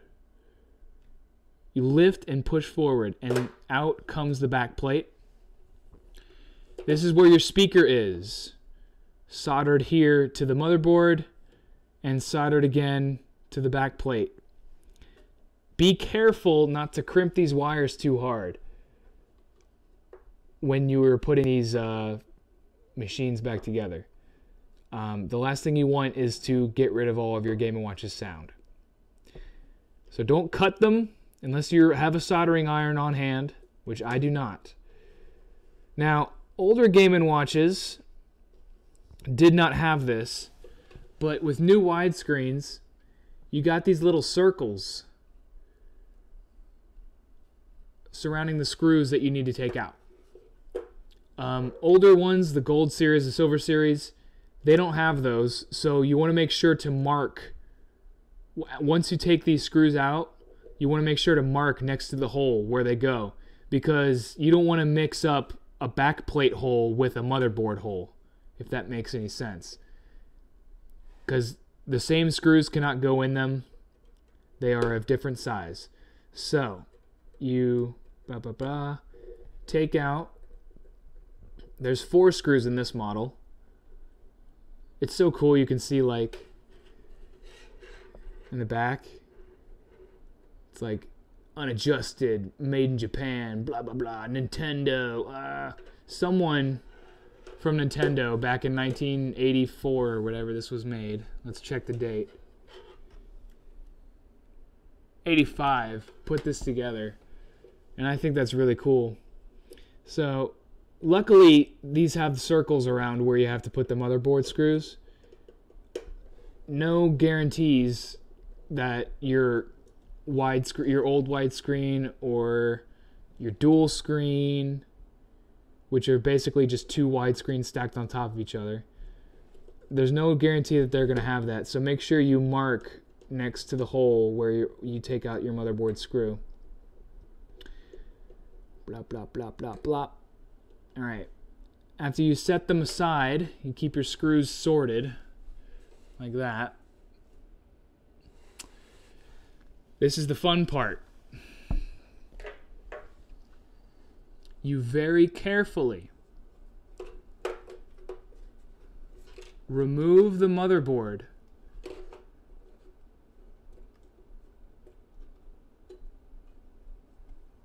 from the front plate. So you can see here, this is your front plate. I don't want to, here, I'll just hold these in. So you got your front plate here. If you're replacing your polarizer, this is where you do it.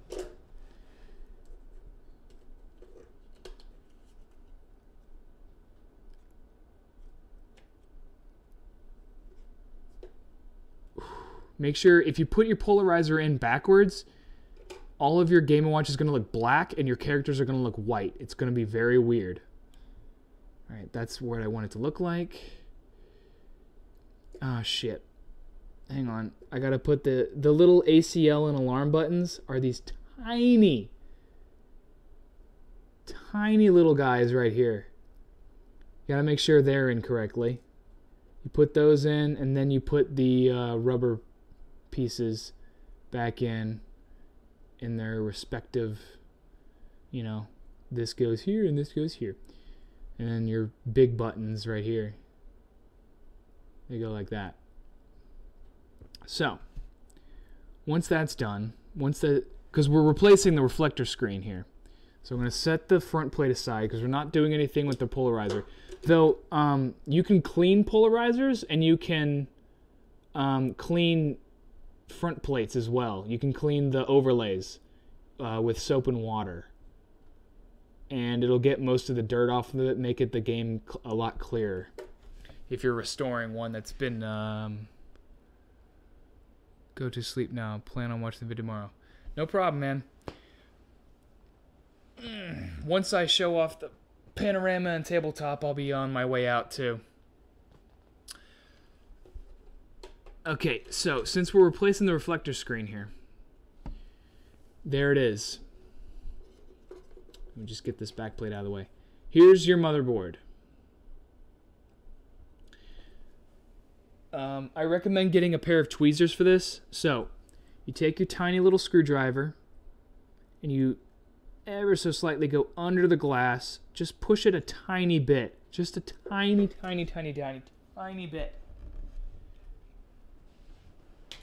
Oh, where did I put my tweezers?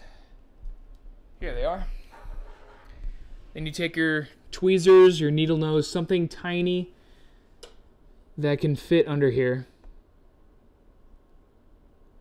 And you just ever so gently pull out that reflector screen like so.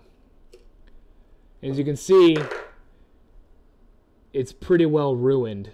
If it has a mark like this, it's moisture damage most likely. Because someone didn't store their Game & Watch in a cool and dry place. It happens. So the original 1985 reflector screen is pretty much shot. You cannot clean reflector screens. They are laminated, sort of glossy things. They are what make they basically give the backdrop of your game, give it like a white space for the black characters to go on. So there's no real fixing one, but you can buy reflector screens replacements for like, I don't know, I think mine was like $6 or $7. Takes a while to get to you because the manufacturers, like the guys who make these, they're in like Spain and stuff. So you got to get them on eBay for like $7. And I've been holding off on showing this on stream for that long because like it just took that long for the reflector screen to get here. So this one's shot. So I have the replacement here. You can kind of see, here's the microchip or whatever they use to power this damn thing. Wow, crazy. Now, Here's the replacement reflector screen. They come in squares like this, cut usually to widescreen size because that's what most Game & Watch screens are. If you want to use it on a gold screen or a silver, just cut it down. Just put the other reflector screen in front of it and just cut to size. It's just when it comes down to it, it's a silver piece of paper. That's all it is. So this one comes with a little laminated thing you peel off like a sticker so it doesn't already get dirty. So you peel that off. Oh, look at that. Beautiful, reflecting. Wow. So you peel that off. Oh, this one's all sticky. Goopy.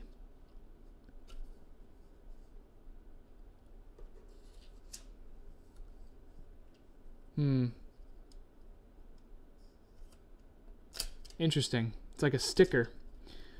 So does the back peel off?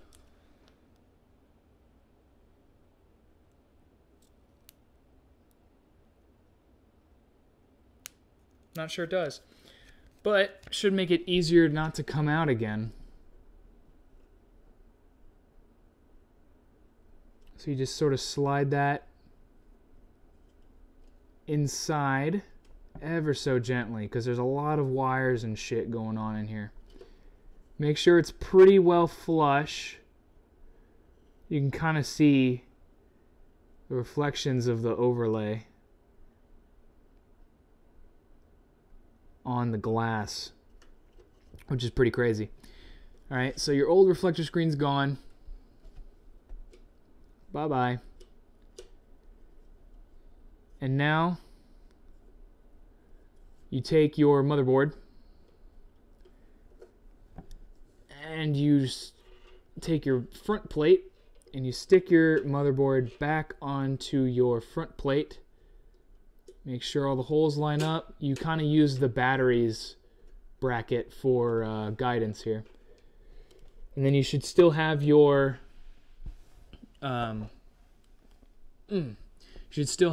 small screws. This is the very important part. Make sure also if you mess with the polarizer screen, remember which order the polarizer screen,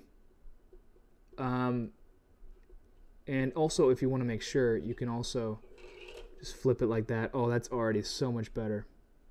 Okay, if it looks dark, you put your polarizer screen backwards.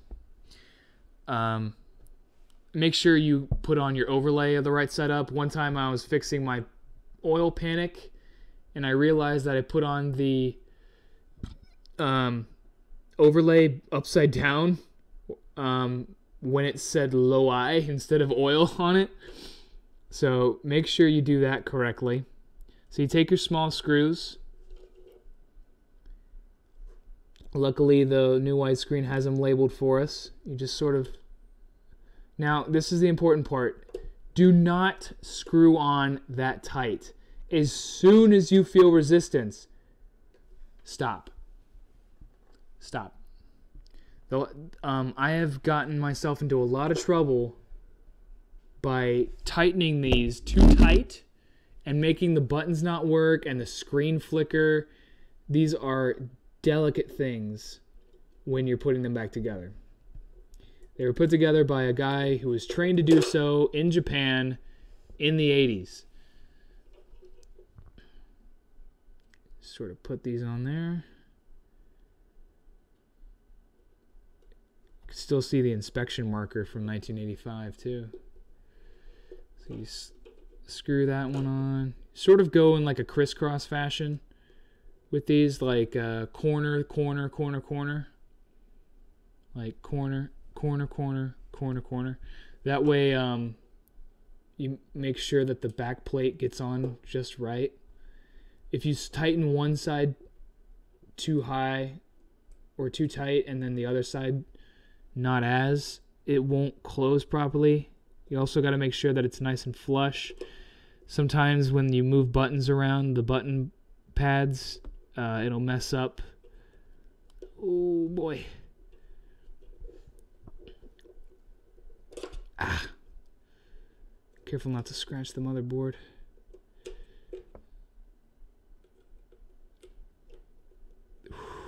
This is so hard to do with a table in front of me. You should see the setup I have to do for this. All right. Where's my other tiny screw? Jesus. Where's my other tiny screw? 1, 2, 3, 4, 5, 6. I'm missing a tiny screw. There it is. Woo! That was scary. I recommend getting a magnet plate if you have one, or a cup to put each of the screws in, because the last thing you want to do is lose these things. You will not get replacements unless you buy parts Game & Watches, which are still not very cheap. They're just cheaper than actual Game & Watches. Okay. So, with that screwed on, you can test the buttons on the front plate. Bop, bop, bop. Oh, that's also on the motherboard. You take off the buttons and you rub the contact points with rubbing alcohol and a Q-tip. If you have unresponsive buttons, that's what you do. Just clean the contact points. So, you put your back plate back on. Make sure that you don't fold the damn wires onto themselves. That's what's happening. It's backwards. Luckily, this one is pretty well laid out, so you just sort of boop, boop, boop, boop, boop. Make sure you sort of kind of got to go like that. Here, I'll show you. It's just, you sort of put it on like that and then slide it over the notch. Then you hold it down like that, like it's giving you money. And it's going to be bouncy. It's not going to want to close because the wires on the speaker are going to be pushing it up. That's why whatever side it is not wanting to close at, that's where you start screwing your back plate screws back in. And these ones you can be pretty tight with. Don't squeeze the damn thing, but you can be pretty tight with it.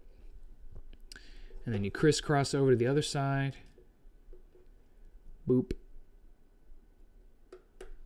And I'm doing this slow on purpose. I could do this in like 5 minutes. Especially with a Silver Series, because they only have like 4 screws total. They really slapped those things together back in the day. But I'm trying to be slow for you guys, and also the fact that I'm streaming this at the same time. Okay, and I'll just boop. Scooby boop bop bop bop boop ba. Like that. And you put this one in there. And don't worry, guys. If this is boring you, the Panorama and the Tabletop series, last but not least, definitely not least, are coming next. So once I put this back together and move my lighting to the other side, I'll show you guys the wonders that is the Panorama screen and the Tabletop series. So cool how they did stuff back then. I'm nerding out pretty hard.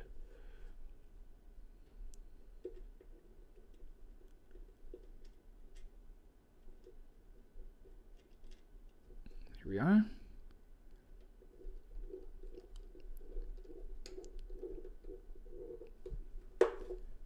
And there we go.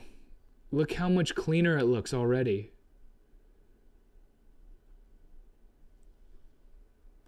Make sure it's on correctly.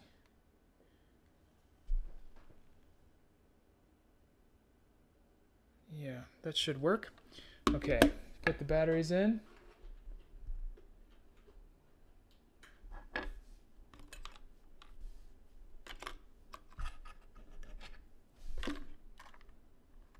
Please do this right.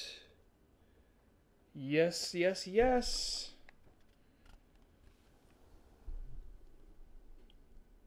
Look at that. It's clean and it's beautiful and I love it.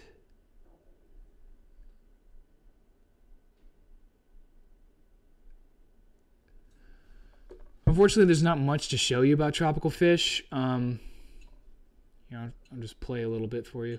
So you basically just run. You got 2 fish tanks, and you're just trying to catch the fish in the bowl as they jump from one tank to the other, because you have a kitty cat right there, and like cats do, they like messing with you. So if you drop one, the kitty cat comes out and eats one and throws out the bones. It's pretty interesting. Here, I'll drop one. So you dropped one here, and the kitty's like, oh, I got that shit. And he throws out the bones. Look at the bones. Ah! So that's all there really is to tropical fish. I wanted it because it was a more rare, like most new widescreens are either ports or remakes of other Game & Watches. And by remakes, I mean like they remade a 1981 Game & Watch in 1985.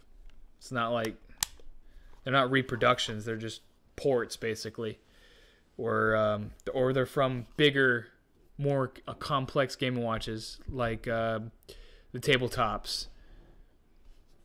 Oh, the crystal screens. But I wanted one that was original. And one that also represented Game & Watch's Nair. So we're going to move on to the tabletop series, which means I have to move my lighting around. So if you just give me one sec.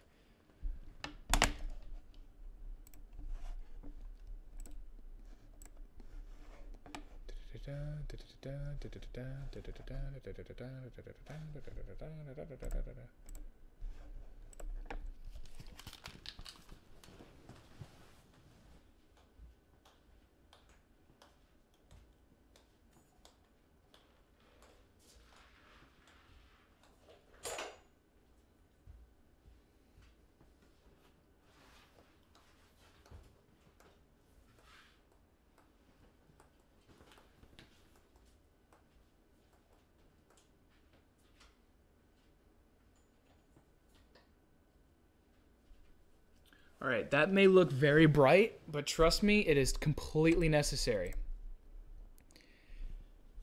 Just want to make sure that this works.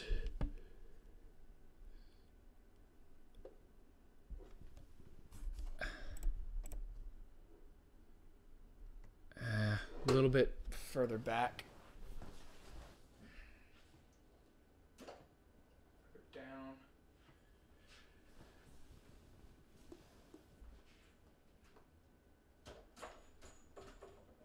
Just fit it behind it, like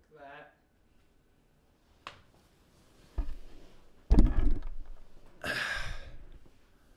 And then that should do it. Okay, good. Now I have to go grab my tabletop because it is that big.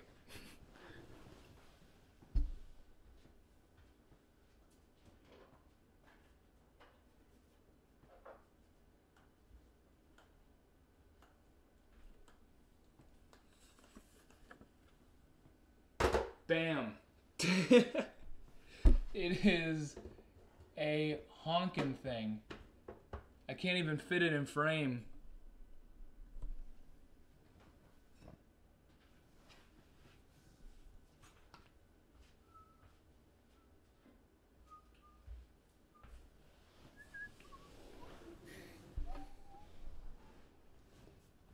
All right. Now, the tabletop. Pretty ridiculous machine. Basically a mini arcade cabinet. If you can see, it's quite a bit bigger than other Game & Watches. A lot of that is empty space. I've taken these things apart, and they could shrink them down a lot more than they have. But I mean, it's supposed to be on a table, like it's a mini arcade cabinet. So I'm actually going to point it up at this screen here. Okay, let's see here. How can I make this better? I need like a block or something to put this on. Here we go. Hang on. Take off my camera rig.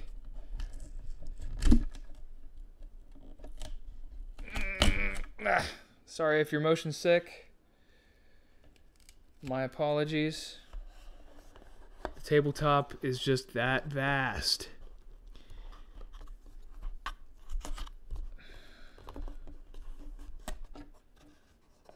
There we are. Stick that on like that, and there you go. Okay, now, thing with tabletops is that they need light shining down at them. You don't need that, I just kind of need that. And I don't need this light. So I can turn that off. They need light shining down at them. The way this works is that this right here, the screen itself, like the actual game, is actually upside down right here. I'll turn up the light just to show you. It's actually right here upside down. And what happens is light comes down through this plastic here, shines through the upside down game, shines into this mirror, which you can see is in front of you, and shows the video screen and shows the game screen in the back of the arcade cabinet. I think that's pretty cool. Now, the thing with tabletops is, unlike little watch batteries, these guys use C batteries, which are heavier than most actual Game & Watches. So I'm going to put the batteries in. Plop. Plop. There we go. This is a problematic tabletop. To get one working in perfect order, it's like hundreds of dollars, guys. It's pretty ridiculous. I mean, they're amazing machines, but to get one to work just right, it's just a pain in the ass. So, I'll show you here. This is actually what you see. It's in color, which I think is pretty amazing. Let's see if I can get better lighting here. So if I move this out of the way, just sort of do that. Oh, there we go. So if I bring this in, you can kind of see what I'm talking about. It's like a little mini arcade machine, and it's in color. This one in particular is Mario's Cement Factory, as you can see. So if you play it, this is actually the most advanced in terms of like sound and like music and stuff like that. So if I press game A, you can kind of see. It's like a full-fledged thing. Unfortunately, a lot of the cells aren't working. Oh, Jesus. A lot of the cells aren't working. I mean, some are, but it's not a functional game. You kind of have to guess where Mario is sometimes, and it's really just for show at this point. But I can see, like, they made a lot of different tabletops. And if you can find one that works in like decent condition, get it, because it is a cool piece of tech. Look at that. Here, I'll die on purpose here. Here we go.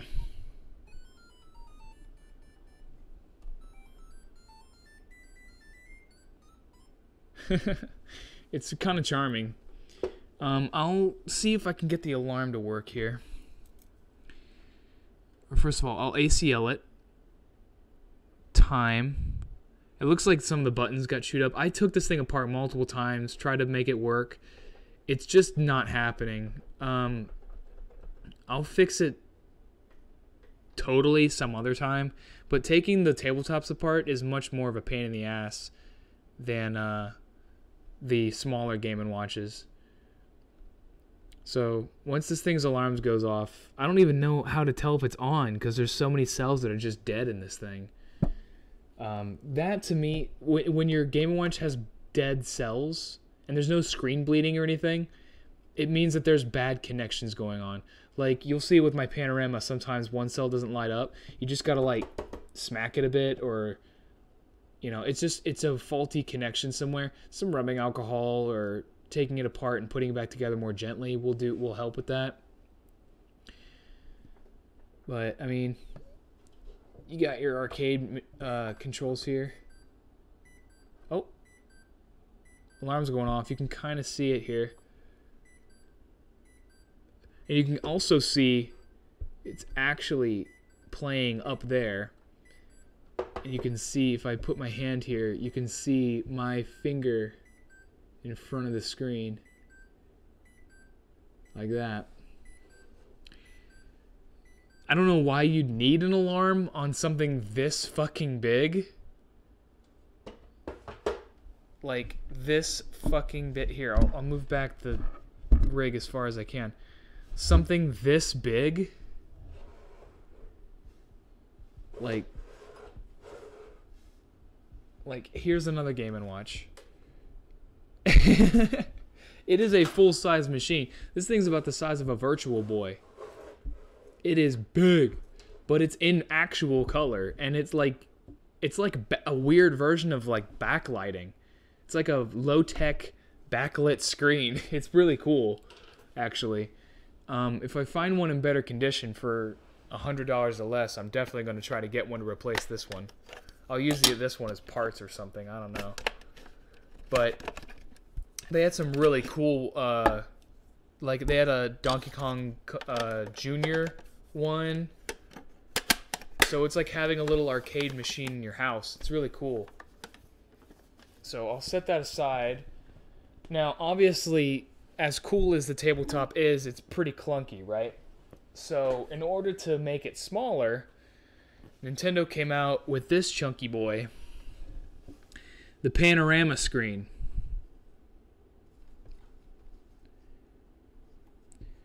Does this plastic look familiar? That's because this part right here does the exact same thing as this thing right here. Just a lot less chunky. And the way they get around that, it uses this also didn't have a battery cover, no biggie, or it didn't have an original battery covers are like, they're $20 to $30. It's really not worth it in my opinion. Let me get one of these batteries. They use the thick batteries, the same as any of the multi-screens. So I'll put them there. I forget what they call it. They call it LR44. Now, when was this Mario Cement Factory made? The tabletop was made in 1983. The exact same year Nintendo came out with this boy, Panorama screen. So when you what you do is you see this little arrow, it says open. You just flick that open like that. Sort of press that, make sure all the cells are lighting up. There we go. And boom, you have color. Look at that.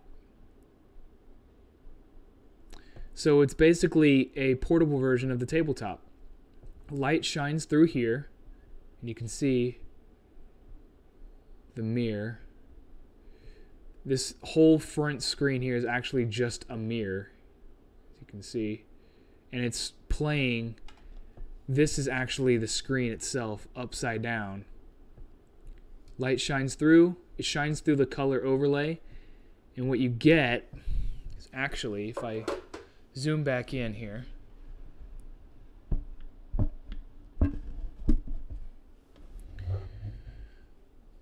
what you get is this. That is fucking cool, I think. So when I say Mario was an EOD officer in the army, this is what I'm talking about. This is Mario's Bombs Away. Really, this is like metal, by the way. This pieces right here, metal. This is a chunky piece of machinery. And it is, let's see if I can get my 3DS out, about the same length as a DS and about the same thickness. So it's still portable. And it doesn't need that much battery as a DS does. Because its screen is backlit by the sky. So light shines through here, shines up into the mirror. I have my cat joining me here. And what you get, let me put the mic closer to the game so you can hear.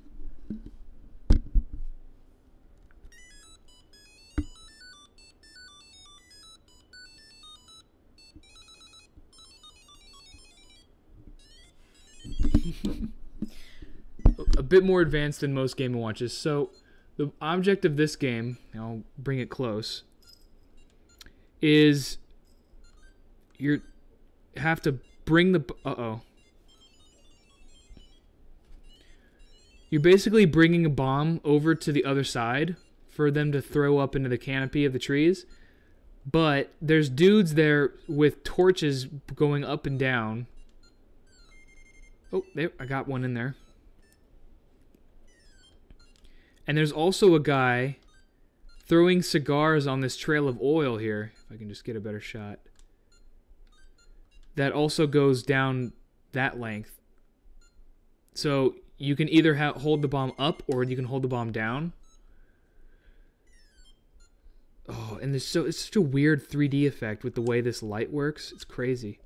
So you can either hold the bomb up or down. So you have to constantly switch between holding the bomb up and down depending on if the flame on the oil and the cigar is traveling or if the guy on top of you is...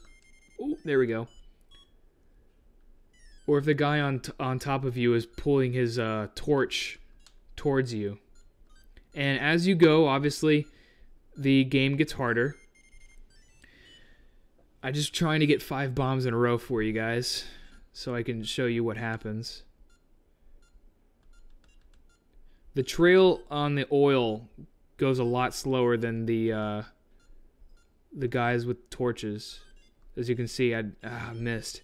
You have to get 5 bombs in a row to blow them all up, basically. There we go. So you have to go back and forth, and I just blew up.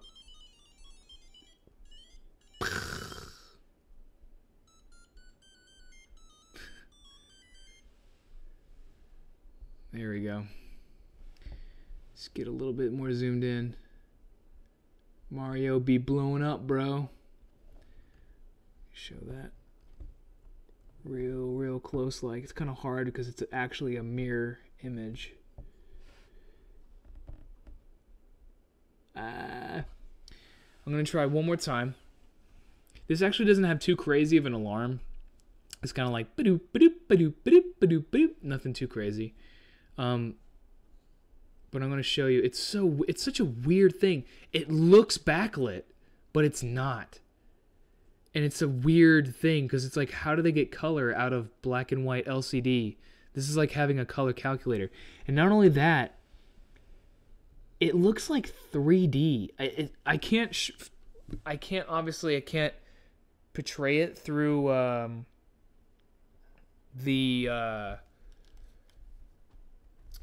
I can't portray it through the screen, through the camera, but because Game & Watches are basically layers of different films, the trees are like in the background, but the cutout of it is in the foreground, so the trees kind of look 3D. It's very interesting.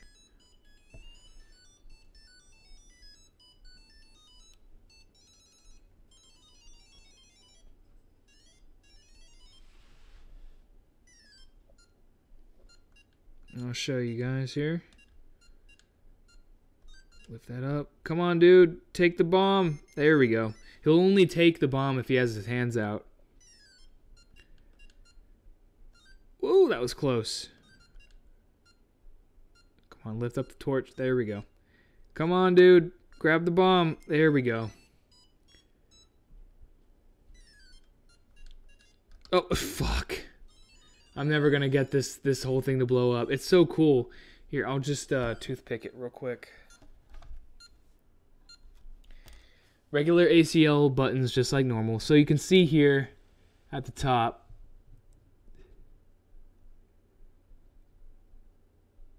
they all sort of blow up and they're like, whoa, no, it's very cartoony.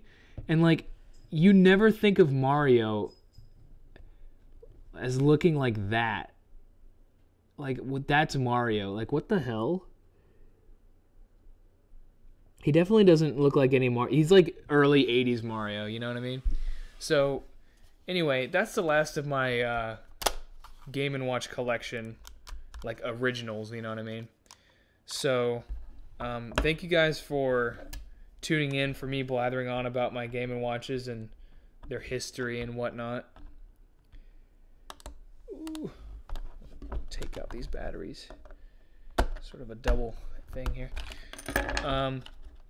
If you were looking into getting into Game & Watch collecting,